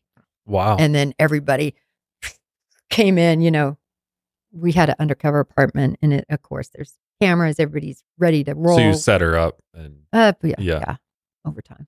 Yeah. Gosh, that's got to be nerve-wracking. Do you remember? Did you guys make like eye contact when that happened? Like, well, I went down too.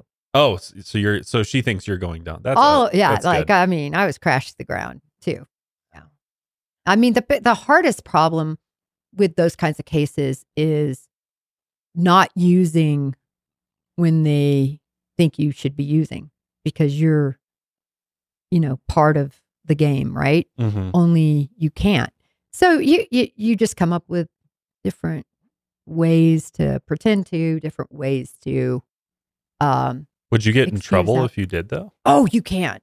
You can't at all? Oh, no, never. Mm-mm. Do some agents And I never do? did. No. No? No. That's a bright line. That they make very clear before you. Oh, yeah. I mean, you can't. You can't. No. But you can get out of it. I mean, people are normal. They might be drug dealers, but they're still normal. Sure. From the standpoint of, you can just say, one thing I always did was, I always wanted to have a drink first. So they'd already be partaking, and then I could be, pouring a drink. Yeah. That was a very good excuse. So. That makes sense. I could ask you about your experiences all day, and I think we've got to have you back, because there's a few other things we want to get to. Before we start getting into, I want to ask you about some high profile cases, which you have some very good insight on as of right now. But before we jump into that, can you explain what you do now? With Eagle. Yeah. Yeah. So right now, I am a contributor for NewsNation. Mm-hmm. So I'm their law and justice contributor. That's one thing where I basically try to analyze what a fact or a clue or a piece of information would mean to a case, and what would be the next steps and things like that from what we know. Yeah, that's how we first found you, actually, when we were researching the Gabby Petito case and following all of that. And I started seeing your, and I think I used a clip of you in one of my videos. So it's very surreal having you here now after all this time, because that was 2020. I believe, is that right? 2020? I think so. Maybe it was 2021. Okay. Yeah. Well, that was all surreal to me, because I was doing my my self-defense classes and working for Eagle, and got the call from one of the guys I told you would be my Hearst carrier. I know that's morbid to think of, but I have everything lined out. Yeah. So anyway, he called and just said, "Hey, there's this Gabby Petito case, and he was an analyst for a contributor for ABC for like 7 years, but he changed careers and was into security details over all the casinos that are owned by." He took a big job. I cannot go sit at Bryan Laundrie's house. Can you go? And I'm like, what? What are you talking about? And anyway, he was the whole reason. Then a producer called me and talked, and I think I sent them my bio and my CV, and then I went to go hang out with Brian Enton. We love Brian. We love NewsNation. Brian. Brian's so awesome. He's great. He would be a great. I mean, he's so busy, but I would love to meet a great him one day and voice talk to him. Yeah. Yeah, he's really super cool. great. But anyway, so I do that. With Eagle was put together by a guy who, he is so interesting. He was the, I believe, first hostage rescue team commander in chief, and just the godfather of SWAT tactics and everything else. Wow. Talking to you, Roger. He's amazing. like when I was a baby agent and when I was a SWAT, just got on SWAT. I mean, I looked up to him so much, and I did a lot of operations where he was in command. Particularly, I say a lot, a huge one that was down in Puerto Rico. I mean, I don't even know how many hundreds of people were arrested. It was a huge deal. And so they brought in all the SWAT teams, but he was I think he was the overall command leader for that. He's amazing. After he retired, he wanted to start a company, which he started Eagle, to provide protection for high dollar clients. So he started out really with I believe the Seminole Nation, and helped with that security detail. And then, has since lots of high profile clients. So I started working for Eagle right when I retired. But the area I got into was another branch, and it's called expert witness. And so what I do is it's so much easier than contributing on television.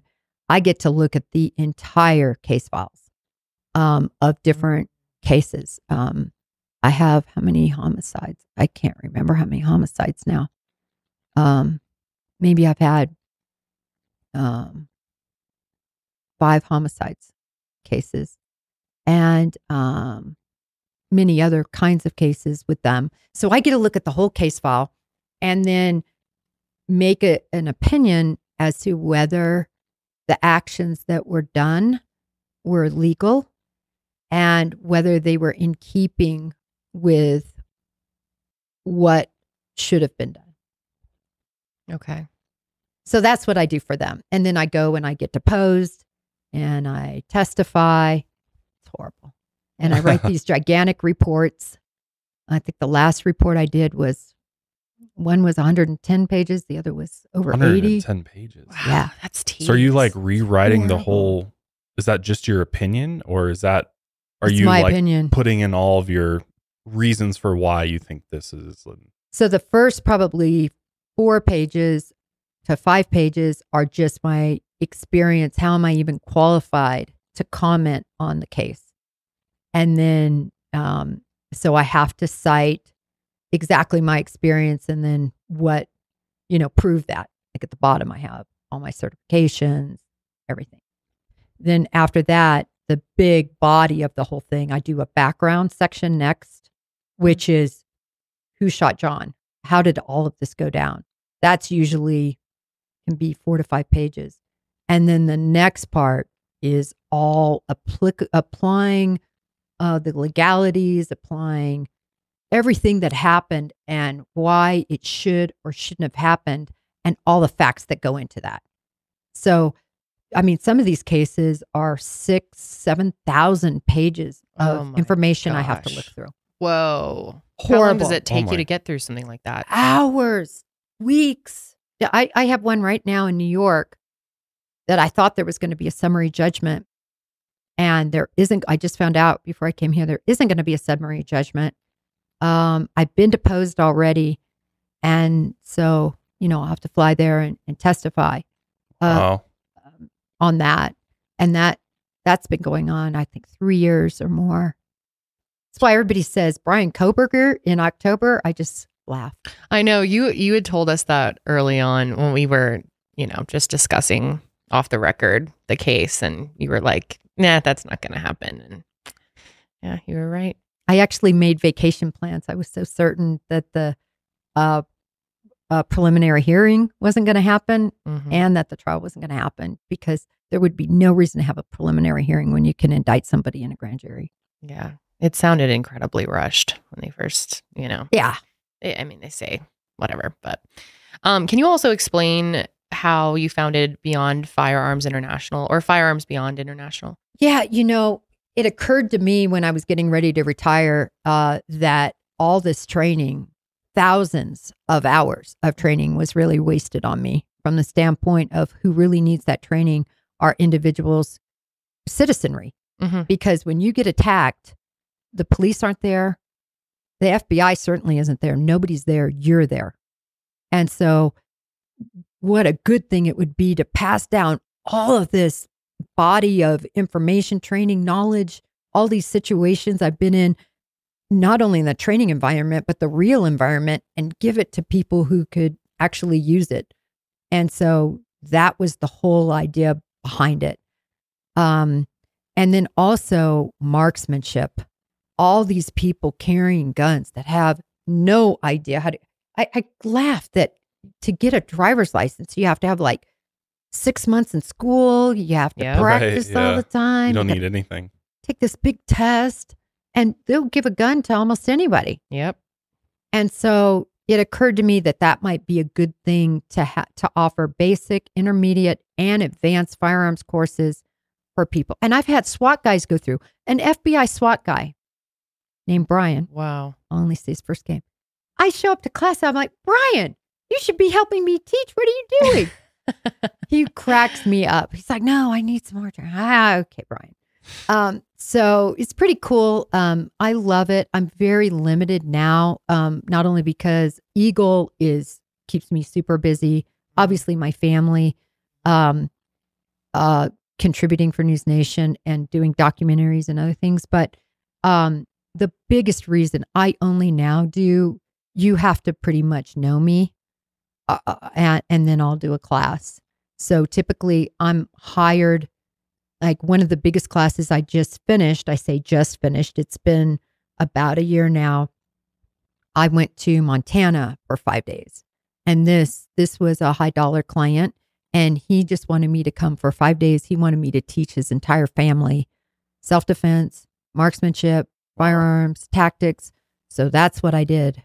And he took amazing care of me. I had my own cabin. He had 32,000 acres in Montana. Wow. I mean, he owned a huge portion of that, and then he leases the rest from the government. It was the most beautiful place I've ever been in my life. But the reason he knew me was through an author who wrote the book Red Sea, who also wrote and followed me around for a year when I was an FBI agent, a Glamour article. Oh, interesting. That's why my nickname on the SWAT team was G1, Glamour 1. That's funny. So anyway, I tried it, and this is why. You're sitting there. It occurred to me as I was teaching, I am teaching all these strangers. Mm-hmm. And especially remember the Navy SEAL that was shot, just trying to help out. Yep. And I thought, I cannot take the time and the expense to do a full background on these people to see if they have any mental problems, to see if they've been arrested, just everything it would involve. I mean, some of my classes were, dozens of people. Yeah. One class had close to 100 people in it. So anyway, that's when I made the decision not long ago, probably 2 years ago, when I got really busy with the expert work. If you know me, I'm all in for teaching you. Or if you know me and you have somebody you can refer, I'll do it. But I've really limited what I teach now. I have taught 2 Twitter classes. I call them Twitter classes. People that I've met on Twitter that live close and that, I've communicated with for a couple years on Twitter that, I could tell just were amazing and lived close to where I've lived. So I've done at least I think I've done 2 Twitter classes, and the people were great. Yeah.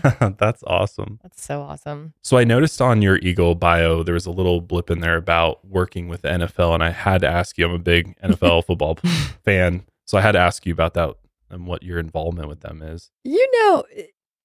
I have literally been in depositions, legal depositions, talking about these important cases where people are dead. And I have had defense attorneys say, really quick, can we just talk about that NFL thing?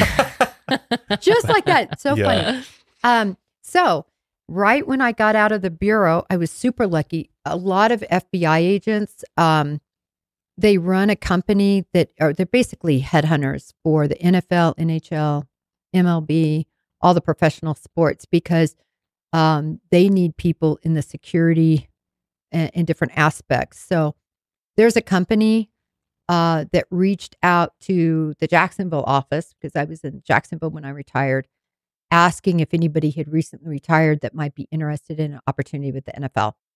They happened to call literally one of my best friends there, who was like, oh, yes, why I do.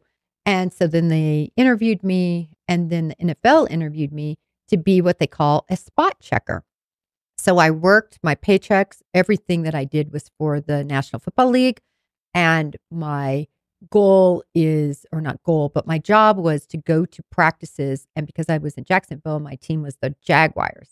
So I would go to Jaguar practices and make sure people that were on IR were truly not practicing, that people who weren't practicing, why aren't they on IR? Were they following the rules in terms of pads? Were they following in terms of hitting?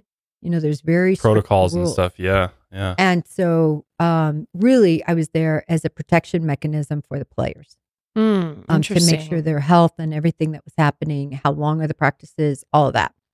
So I did that for several years. And then, and people are going to hate me.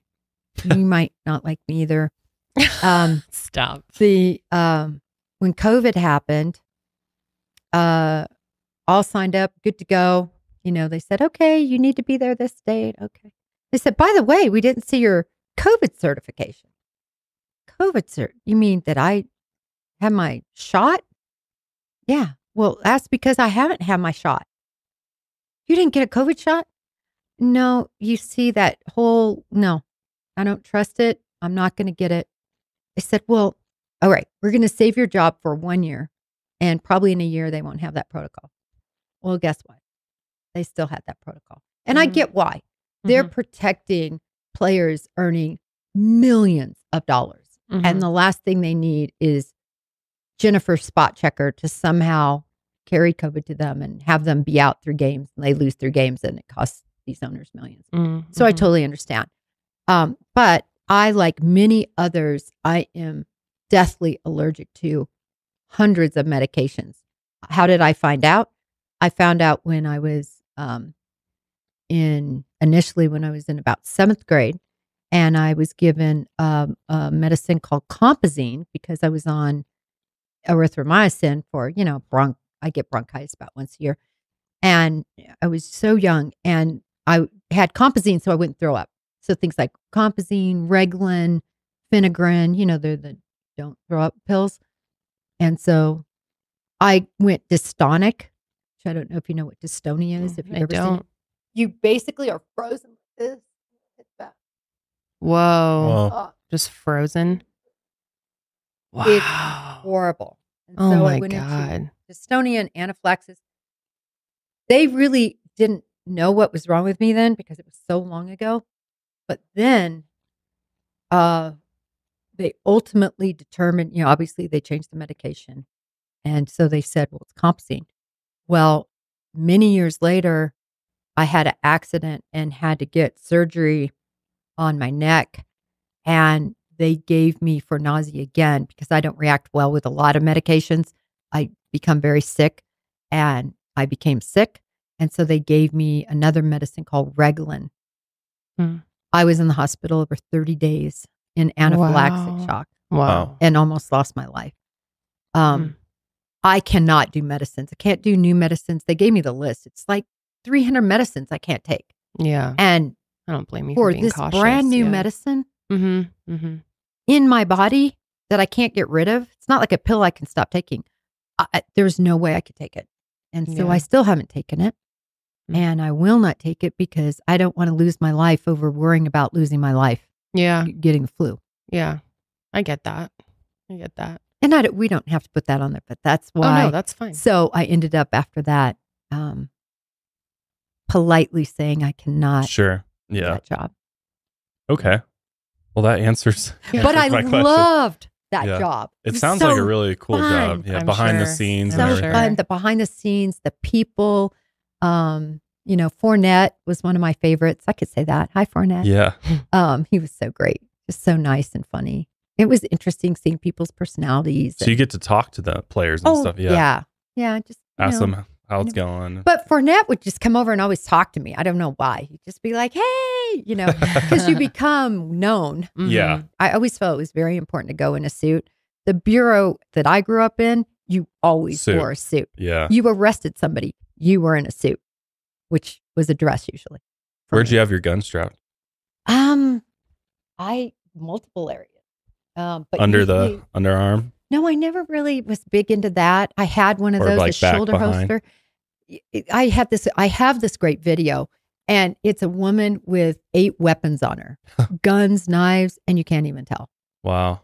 Guns are way more easily concealed than people think. I could definitely be in here with probably 4 and you wouldn't even know. Wow. In my boots. How many do you have right now? Here. I actually don't, because I'm traveling. Yeah. But you can conceal weapons a little bit more easily, I think, than people think as a woman.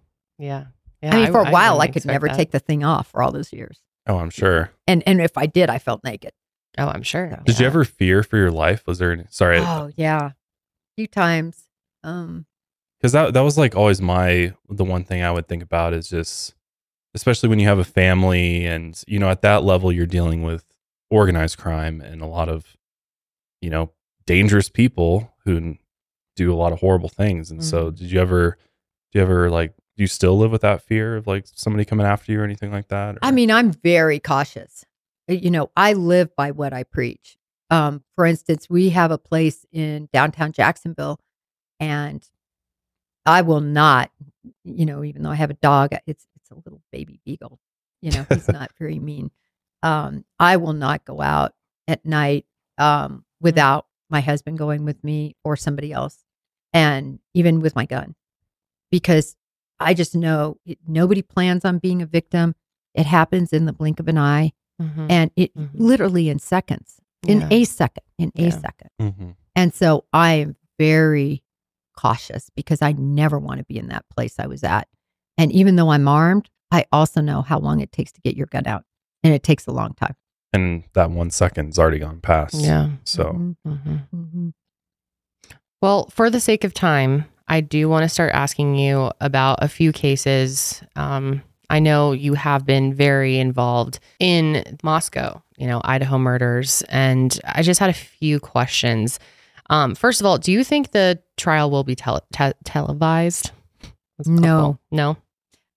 I mean, this is asking, do I think? Do I want it to or not want it to, but what do I think will happen? Right.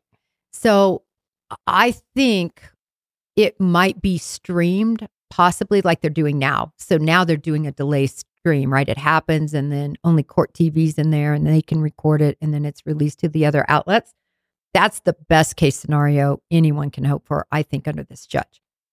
I'm waiting to hear. I mean, I saw that the last hearing they had, he said no cameras.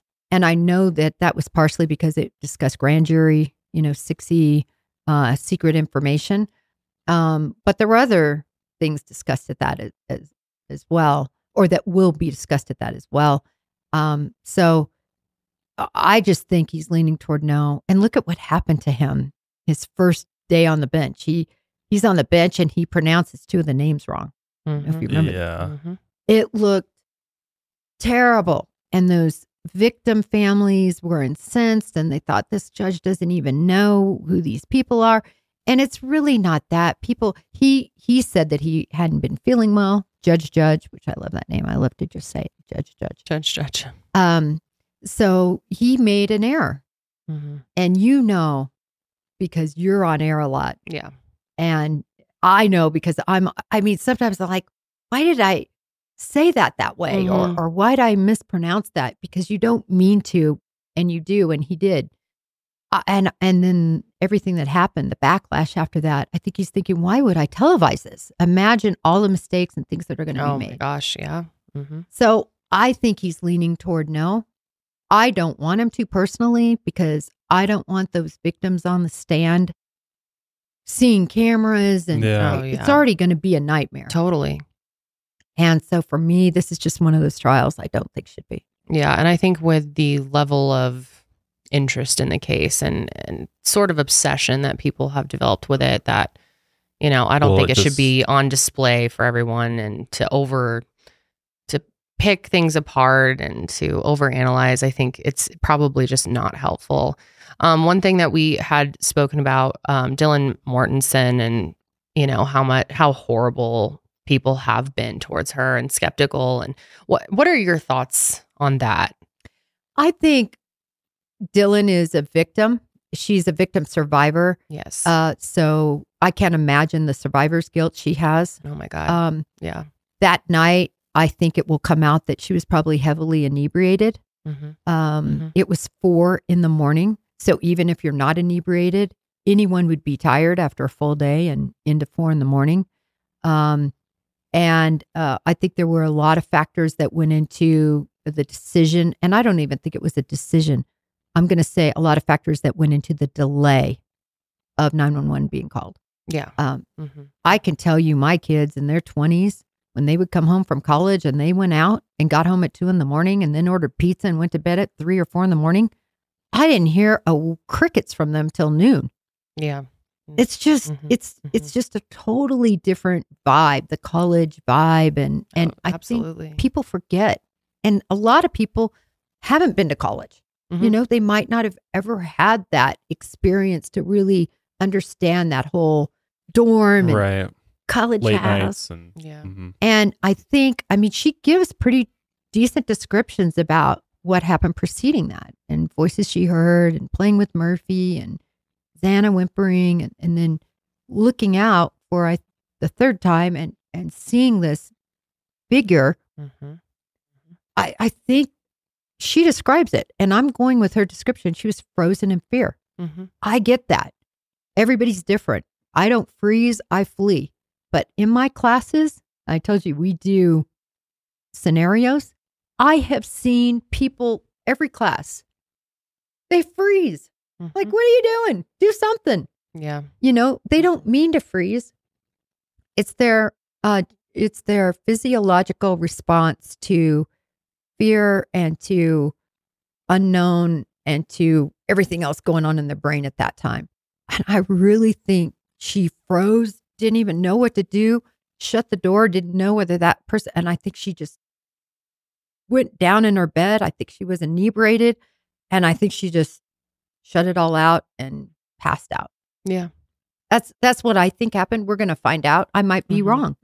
But I don't think it was, I'm not going to go out. Right. You know, I want them to lay there dead forever. I don't think she had any idea what had happened. I mean, people have been so critical of her. And like we spoke about earlier, I think it's just people who have never been in a situation like that, can't even imagine what that would be like, that are so judgmental and think that, oh, if it were me, I would have done this. And it's like, well, you really can't say unless you were actually there and in her shoes during those moments. What do you think cross-examination will be like for her? I think it's going to be horrible. I was so glad when Bethany, I don't know if you remember this, but Bethany, they were going to take her and have a session with her and have her interviewed. And I was so happy that ended up not happening because the grand jury happened. I think it's going to be horrible for both of those survivors. And not only them, people forget about everyone who came over to that house, you know, in the time that 911 was called. There were a whole bunch of kids there. Yeah. And what they saw. And all of those kids are going to be on the stand. And I can tell you, as a person who testified all throughout my career and who still testifies now in my career, testifying is hard. It looks hard. It's hard. You're remembering everything. You can have notes just to keep you on track. And it's not that you're not being honest. You're just trying to make sure you have every detail, because guess what? You're doing your best to recall and to give the facts. And guess what they're doing? The defense attorneys, they are doing their best to pick you apart, to try to get you to slip up, to try to hear you say, "Oh, didn't you say this?" Yeah. When it was really this. Yeah. And to make a mountain out of a molehill. And it's going to be horrible for them, because there's 4 attorneys for Bryan Kohberger right now, and they are all very well educated and very well experienced. 4 of them going after 20-year-old. Well, wow. She'll be a little bit older. She'll probably be 23 by the time she has to stand, or 24. Yeah. But it doesn't matter. She's a kid who's never would have probably ever testified, certainly not in a murder trial. And it's going to be horrible. I feel terrible for them. I do too. God, it's really sad. What do you think about, I know there's been a lot of talk about these IDs that were found in his glove.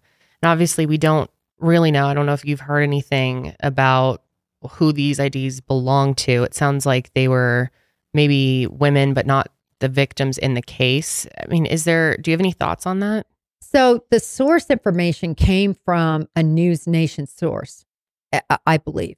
I mean, that's what was reported on NewsNation. I was on that show when it was reported. And, I commented about it. Oh my goodness. If he has an ID, if the source information is true, that relates it all to King Road, and that was the reporting, not that it was the victims or anything like that, but just somehow related to King Road, that's going to be a smoking ID. In other words, that is going to directly connect him again, beyond the DNA, beyond the phone information, beyond the videos. That's going to connect him again to having taken something that's related to that house.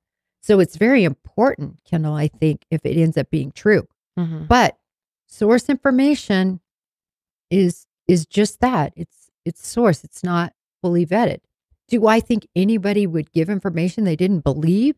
Not on your life. Their reputations are in the balance. So in answer to your question, extremely important, but it's got to be vetted. Until I see one of those, I classify it for what it is, source information. Okay. Could they be his IDs, like just past IDs of his own? The information, as I recall, was connected in some way to King Road. So how I interpreted it personally is meaning that maybe it was an ID of a former person who lived there or something. I don't even know if it was necessarily taken from the house, but something maybe showing he was looking at that house. I'm not exactly sure. We don't even know whether it was a driver's license, whether it was a credit card. Yeah. So it was very ambiguous, but it certainly was believed by that source that brought that information. Interesting. What's your take on the DNA evidence in this case? You feel like it's rock solid. This is how I look at it. Okay. The naysayers that want to pick apart this case, that, by the way, was one of the most well-done cases of any case I've ever seen, been a part of. It was just amazing how quickly they worked to get this guy off the street. Again, he is innocent until proven guilty in a court of law, but they did a remarkable job identifying a suspect. If that information pertaining to the DNA has already been shown through direct DNA testing, not genealogical, how else could it have gotten there? Okay, these are the only possibilities. One, he touched a sheath at some sort of sporting goods store, and then somebody at that store somehow ended up killing the victims that Bryan Kohberger just happened to touch. Oh, but by the way, his DNA isn't on it. Okay, there's one idea. The other is that the police planted it. This crime scene was crawling with investigators and crawling with police. Then you would have to believe that this police officer picked out Bryan Kohberger out of all the people in the world and decided to go and somehow transfer Bryan Kohberger's DNA at some point onto the sheath and then hide it under Maddie Mogan, who was lying there dead. Have you heard of people out there who believe those types of theories? Yeah, they do. They do. Wow. They do. These are the premises that are being put forth. My God. There is no viable, logical explanation, and everything is viable. People love to say touch DNA. They don't understand how strong touch DNA is. This was a clasp of a knife sheath. And for those of you who have had a K-bar knife or other knives, we had them on our belts with SWAT, not K-bars, but various, whatever kind of knife we wanted. But our sheaths were meant to keep that knife in. Right. They're hard to unsnap. You do not want your knife coming out. No. And you don't want to grab it loose and cut yourself. So this is a difficult to unsnap, which makes all the sense in the world for why the friction caused cells of his to then be lodged on this snap. So this is not just like, oh. Yeah, just like I was just at the store and I just like ran my finger over it type of thing. He put pressure onto the sheath. And that's why I think, so lucky somebody was looking out, right? That probably when he wiped it down, he would have been handling it with gloves. So my belief is this is from all the other times he had snapped it, unsnapped it, snapped it, unsnapped it. All these times that he had worked with that, not from that night. He was gloved that night. And then he unsnaps it. So how lucky are we, if you will, that amount, but it's not really luck because of the friction involved. Right. Interesting. Why would he use a knife he had already had for a while? Yeah. If he's going to be that careful and he's fantasizing. Yeah. I mean, these killers don't just, especially somebody like him, he planned it.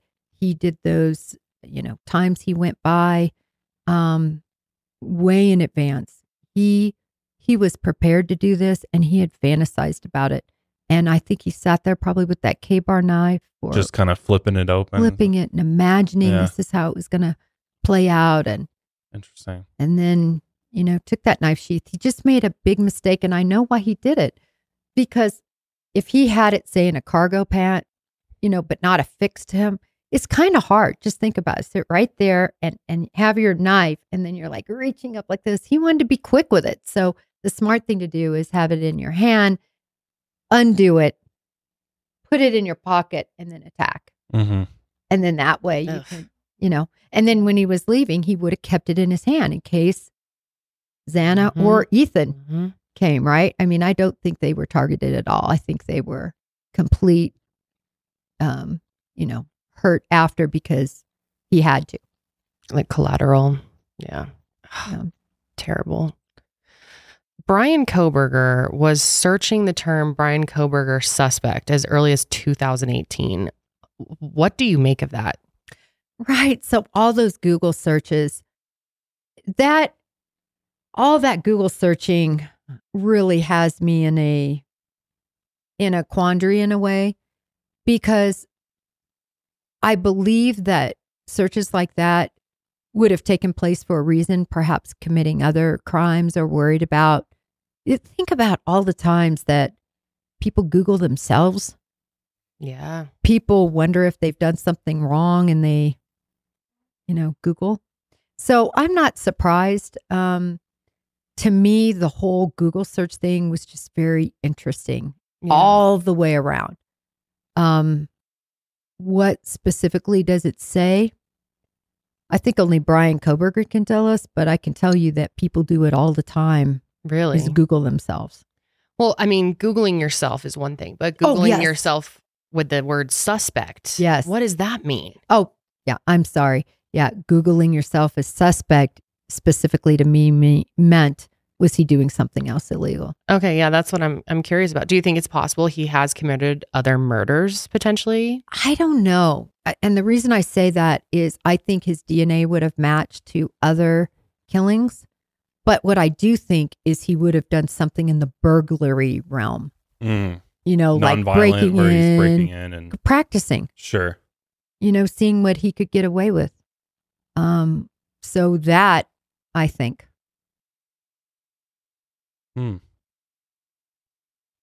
I can see that. Yeah.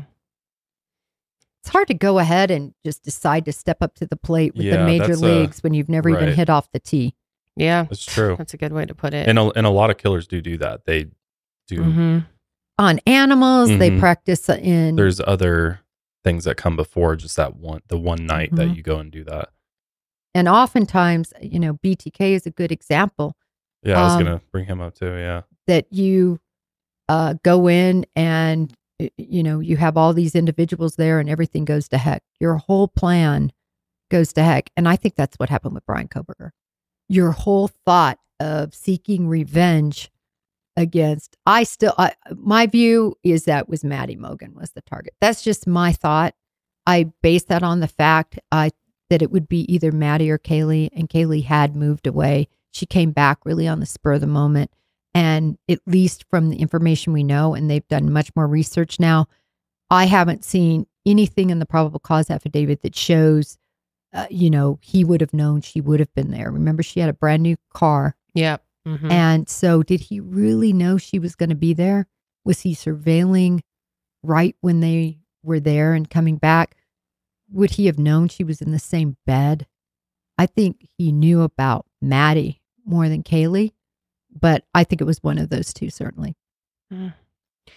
What do you think about the defense waiving its right to a speedy trial? Why do you think they had to do that?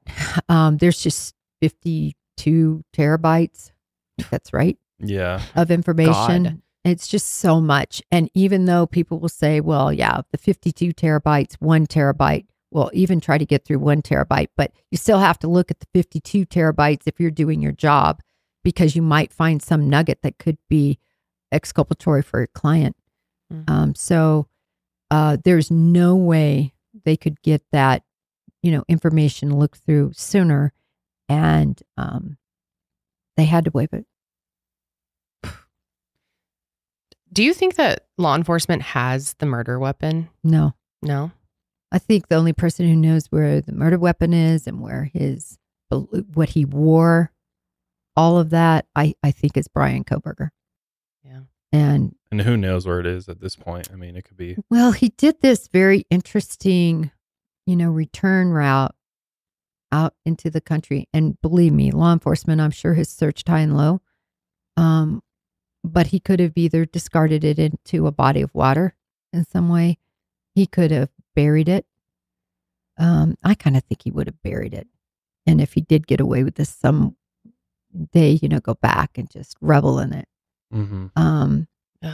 But I think, I've always said the only way I think we're going to know about that is one, if he decides to cooperate someday, like BTK did, or two, if out of just pure luck, it's found by somebody, some hunter, some camper. Somebody just comes upon it. Just luck, like a wash of water comes. Sure. And if it's buried. Part of it is uncovered. Yeah. And it's possible if someone really does find it that they don't know what it is and they just hang on to it. It's so true. I'm glad you said that, because we in true crime, right? We know a lot of stuff going on in true crime. And, but your average Joe they're not true crimers unless they're newsies, and then they might know a little. Mm-hmm. But I always say, my tennis circle, my circle of football friends, my college circle of friends, they barely know anything about these cases. Right. I was on the plane the other day, it's probably been a month now, and somehow the whole Kohberger thing came. I heard somebody talking, and somebody was like, oh, did somebody get hurt in Arizona or something like that? They had no idea. A lot of people don't know. That's an interesting point. And I'm sure it happens all the time where people come across evidence they have no idea. They either throw it out or keep it or whatever. Do you think that Bryan Kohberger will be found guilty? I think he will. I think he will be found guilty. I think that the evidence is there and strong enough. Mm-hmm. It'll be interesting to see really what the defense can do once everything is laid out on the table.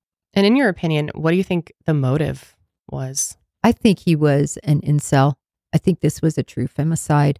Just, I think Maddie and Kaylee both sort of stood for something he could never have, and something that had caused him a lot of pain in his life. And I think he was also the type of person that was very narcissistic and felt he could get away with it and wanted to show he could get away with it. And so I think that's the motive. Do you think he will be given the death penalty if he is found guilty? I'm not sure. It's hard to do these days, it seems like. To get 12 jurors. Yeah, it's got to be unanimous. To agree. Yeah. I don't know. I think some people will pity him for whatever reason, I think.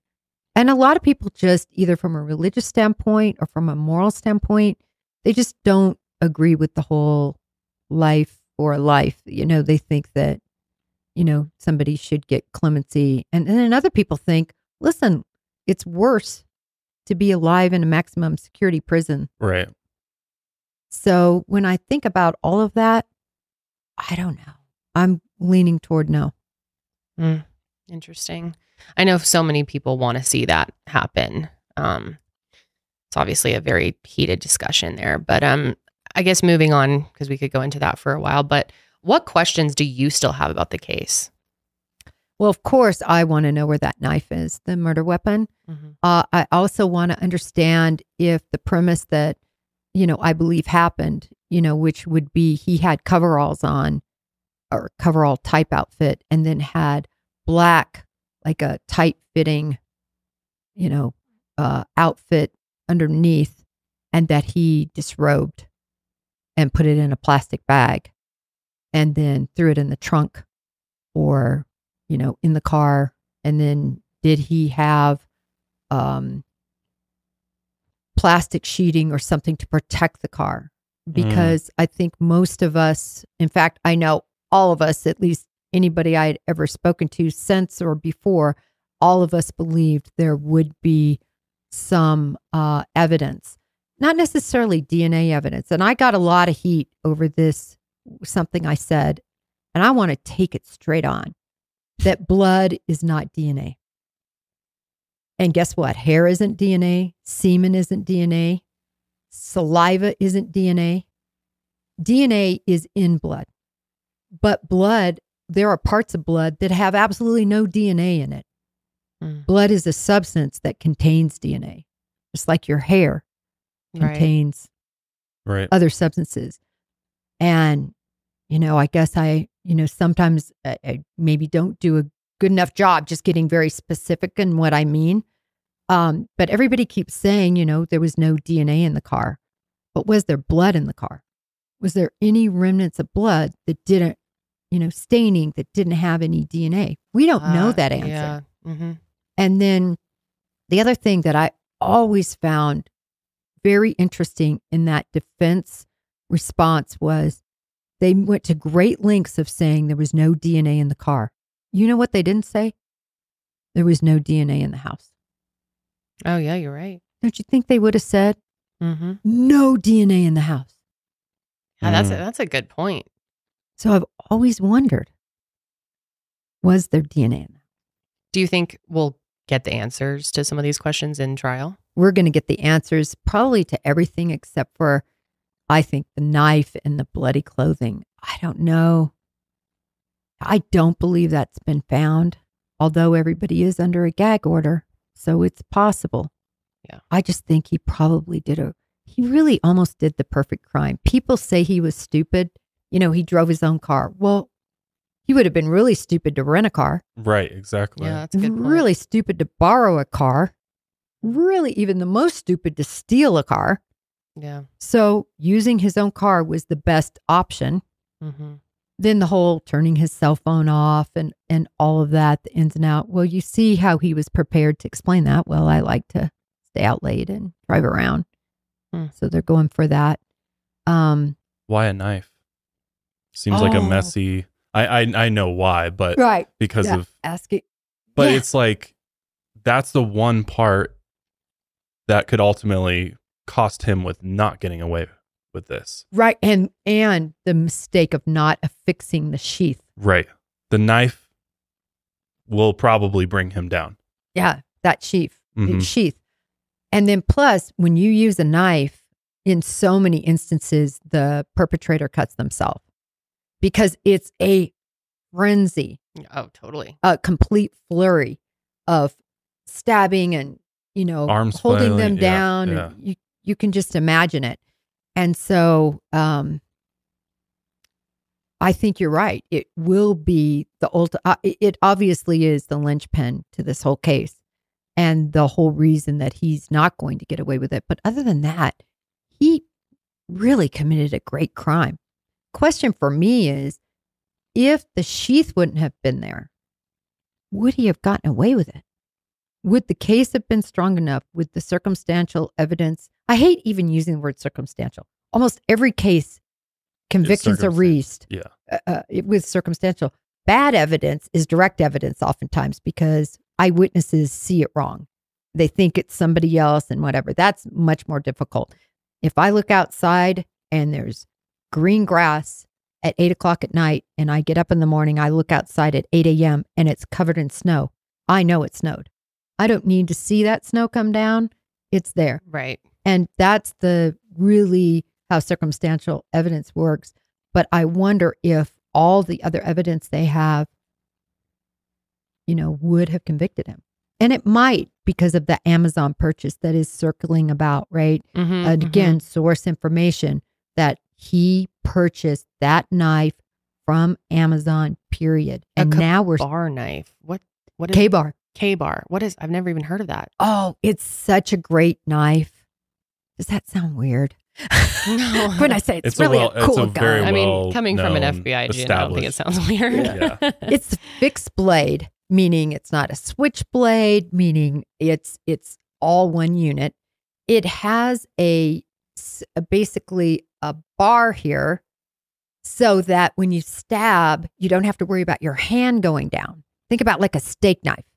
Doesn't have that. Right. Okay. This has like a bar. Oh. Stops your hand from stop your hand going onto the blade, because when that you're going down with force, you're going to slide. Your hand's going to slide, and it's everything going on. It's a primary weapon that would be carried by SWAT team member. That would be carried by military, where you have to cut very difficult things to cut, wiring and metal, burlap. Yeah. Very difficult things to cut. So you want something that's super sharp like that and sturdy. So you just purchased that off Amazon? Oh yeah. Do we know that's a fact? No, this is what we know. We know. It's funny. I actually did a whole tweet on this because I was so interested in the exact K-bars that they were searching for.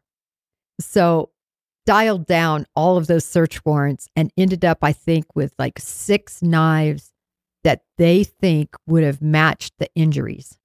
I mean, that's why I think they dialed down on these. This was before they knew it was Bryan Kohberger, or they had suspected, but they were just trying to figure out who would have bought this K-bar knife. And now you see them dialing down, right? Now you see these new documents are coming out specifically about purchase information and search information and everything, because they want to know what all went into him picking that knife. Did he have 3 in his cart? Did he have 1? Yeah. Why did he pick this one? I'm wondering if this is going to be, there's K-bar knives that are smooth mostly, but there's one that has the jagged edges. Yeah. Oh, wow. So I'm wondering if that's going to match the injuries, and that's the one he chose. But it's through Dateline. The Dateline show, they have a source that said he purchased it from Amazon. Bryan Kohberger purchased K-bar knife from Amazon. That's deadly information if true. And then now when we see the search warrants coming out, you're like, it's matching up, I'm just saying. Interesting. When do you estimate the case will go to trial? When do you see it actually happening? Maybe 3 years. Okay. Yeah, it's going to be a while. Yeah, I said 2 to 3. Now just seeing delay after delay. I mean, really, somebody was sick. Who was sick? Yeah. Who gets sick the day before? Is the judge sick? I don't think the judge was sick. Was the, the reason I say that, it was a defense motion. So that tells me, so if he was sick, he could sit in his cell and watch. Right. There's 4 attorneys. Yeah. If one attorney's sick, the other 3 can handle this. So I just see what I've seen throughout my whole career is defense attorneys will delay they would delay this 10 years if they could. Now, some people say it's terrible. He's sitting in a cell. But the staler these things get, just imagine. I mean, something could happen to their witnesses. Right. The longer it goes on, they hope it weakens the weaker the evidence in the case, and wow, and probably emotions of people, and let it die down. Look at the, everybody's familiar with Charles Manson. Oh yeah, and I've gone off on the Leslie Van Houten situation. Leslie Van Houten participated in stabbing the LaBiancas over 40 times and smearing their blood on the wall and then sitting out and snacking out of the refrigerator. A horrible, heinous. Oh, I know. Charlie made him do it. Drug-induced, all of this. What about the LaBiancas? Yeah. They were massacred. Horribly. Yeah. And she's walking now. Yeah, that's insane. Because why? Everybody's forgotten. Poor Leslie Van Houten. She's turned her life around. Nobody, and then all the victim families, they're almost all gone. All the close people, LaBiancas. And that's what I even see happening with this case. People are forgetting all the evidence. They've just totally blowing it off now. And it hasn't even been that long at all. No. We're talking coming up on a year. Yeah. But since he was arrested, 10 months, but. Yep. Yeah. He was arrested in what? January? December 30th, I believe. Oh, okay. Right there. Yep. Oh, yep. I remember that. God, time is flying by. We have only a few more minutes. I do have to get home. My nanny has to leave, so I gotta get back to my kid. But I did want to ask you about the Gabby Petito case while I have you here. I know that you have suggested that maybe Bryan Laundrie had help committing suicide. Can you explain that theory a little more? It is bothersome to me when I learned. It was the first thing that jumped off the page to me when I read the autopsy reports. The autopsy report came out. I printed it off. I'm like reading. What? He shot himself through the left side and it exited the... Wait. He's right-handed. I always remembered it. So I look on there. Autopsy report says he's right-handed. I literally pulled every picture, every video, anything I could find. He does everything right-handed. I saw him holding a peach once with a left hand, but he had something else in his right hand. And anyway, a lot of us hold stuff in our left hand, but you don't motion, you don't play a guitar, you don't write if you're dominant we really need control. So there's only a few explanations, right? One, ambidextrous. I found no photographic evidence of that. I found no medical evidence of that. In other words, that being written, in the autopsy, looking back at his medical records, or his sister said he was right-handed, not that he was ambidextrous. I found nothing to show he was ambidextrous. So to me, that's not an issue or a possibility. I guess it's a possibility, but it's not a good possibility. The second one is that he had something in his right hand. In other words, a picture of Gabby, and then decided to shoot himself. Oh, yeah. And that could be it. But I would still argue you would put the picture of Gabby in your left hand to make the most important shot of your life. Because what happens if you miss? You're a vegetable. You're maimed. You can't do anything. You're a hot mess sitting there. It's literally a very important shot. Yeah. And plus he used a revolver. And a revolver has an extremely difficult trigger pull compared to an automatic gun. That's a light trigger press compared to that revolver. So it's much more strength you would need, and you have much less strength, and it's awkward. Okay. Then I combined that with the fact that his parents knew exactly where he was. They opened it back up and boom, his parents were there, went right to the spot. Combine that with the fact that they went and removed his car. You remember when they got confused whether he was there or not? They went there and took his car. I always said they took his car for one or two reasons. A, he's dead, or B, he's gone. He doesn't need the car anymore. What parent, if you thought your kid was there camping and hiding, would take the car? No, that makes no sense. None. And so that made no sense to me. When you combine that all together, I forgot one other important piece was the paperwork that was seized, where in his diary or note, he writes about asking, I believe it was two buddies, not having it in front of me, two buddies, something like, I thought about asking so-and-so and so-and-so to help me kill myself, but I didn't want to get them in trouble. I didn't want them to go to jail. So that made me think, well, But would he ask his parents? Then combine that with that crazy burn after reading, where she was willing to put a knife in a cake. Yeah. She's going to bring a shovel to bury a body. Yeah. Can you explain that a little bit more for people who maybe haven't heard this part of the case? Yeah. This is a case to me where a mom is basically telling her son, I am here for you through it. Mm-hmm. I think, it certainly looks that way. Killed Gabby. I'm here for you. If you need me to help if they catch you and you go to jail, I'll bring a file.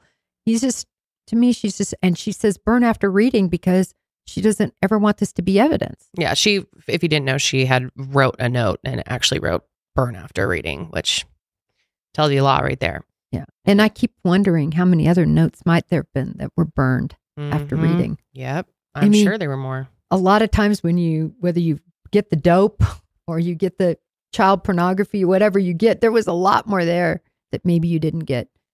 When I combine all that together, it just gives me a lot of pause, whether he truly did it on his own or whether it was an assisted suicide. And assisted suicide happens. It happens often.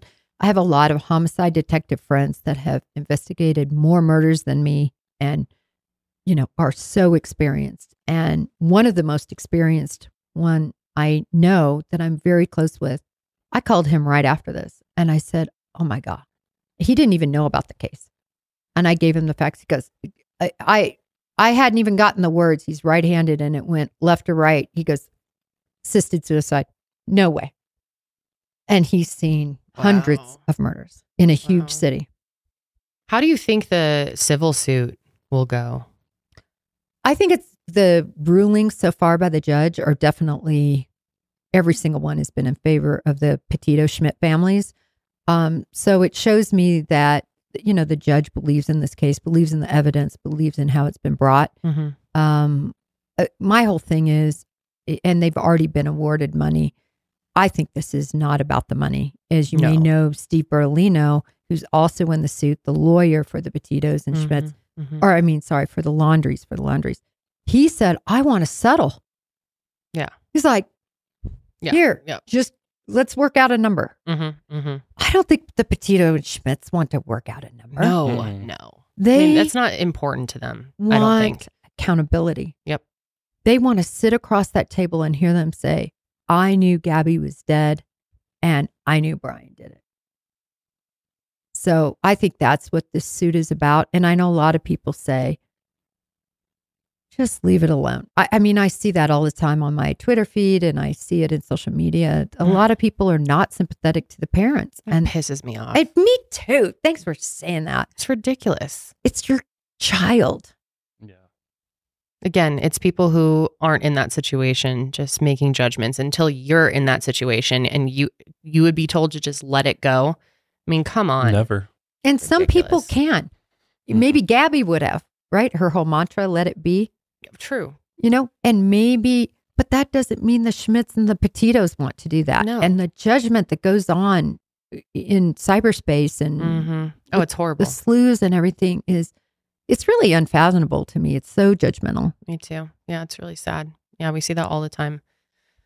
This has been a wonderful interview. Thank you so much for coming. I really hope you come back and, talk more with us because we had so many other things we wanted to get to. I don't know how long we've been going, almost 3 hours maybe. I'm a jabberbuck. It's gone by fast. How long have we been recording, Janelle?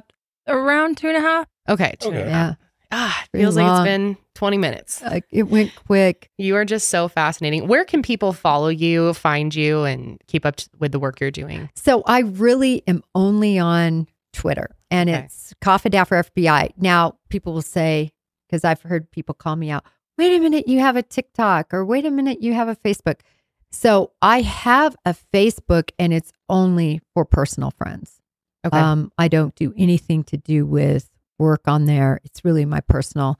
And, but I have been told, and people have been showing me that there are lots of Facebook Jennifer Coffindaffer accounts coming up. Oh. None of them are me. Okay. I don't even have, no. My name isn't even Jennifer Coffindaffer on my Facebook. It's Coffindaffer. It's Jen Coffindaffer. It's not Jennifer. So all those accounts are not me, not associated, not what I'm writing. I'm glad I got to be able to say that. My TikTok, I had the most wonderful intern last summer. And she's young and knew everything about social media. And I said, listen, why don't you set up a TikTok for me? So she set it up. And I think I recorded like 3 little things and I sent them to her and she posted them. And that's been the end of my TikTok. Other than other really hard people TikToking for me. Yeah. Like they take excerpts your clips and then they take it. So, but I'm, Twitter. Coffindaffer FBI. Yeah. And your Twitter is fascinating. I mean, you're always up to date on everything and on the latest news. So definitely give her catch her on follow. NewsNation. Yeah. Catch her on NewsNation. Oh yeah, definitely NewsNation. And there's a few documentaries coming out that should be kind of fun. Oh, cool. Some of it, the one I'm really excited about, it's just because it's so different. It's on Netflix. It's not out yet. And it's about gangs, but it's not about a traditional gang. It's about the first gang ever in the United States. Oh, and wow. that was the gang that Wyatt Earp took down back in the 1800s. If you've ever watched the movie Tombstone. Yeah. Oh yeah. It's just kind of cool. Love the old outlaws and stuff. Yeah, the old outlaws. And how they really were same in terms of initiation and in terms of what they did to people who, snitched as the gangs now. So it's just kind of So you're featured on that then? Just as a gang expert. That's one of my areas of expertise, gangs. Oh, that's going to be so one cool. of your many areas of expertise. Yeah. I just been, that's because I'm old. No, 28 years in law enforcement is a lot of time. That is a lot of time, but it's super impressive. And you have so many stories. I'd love to have you back on and get into more of that. Yeah, we didn't even get into like remotely we had so much questions that I've got. But we are going to be, continuing to work together and collaborating. I hope we can. I'm so excited. Yes, I have a case coming up in the next couple of weeks for my channel that you might be able to, give some statements for. And I really liked working with you on the Corey Richins case as well. So thank you so very much. Yes, thank you. Really Thank appreciate both of you for having me. Of Thanks course. It's been a pleasure. Great discussion. Let us know your thoughts on YouTube down in the comments. We'd love to hear. I mean, we covered a lot of different things, and we'll also put chapters in our description box so you can kind of skip around and go to the parts that you want to hear. Hopefully you watch it all, but I know it's a long episode, but and if you're listening, be sure to check us out on Instagram and give us your feedback there. We'd love to hear from you there as well. But that is going to be it for us. Thanks again, today. Jennifer. We'll be back next week, but until then, keep on taking your mind a mile higher.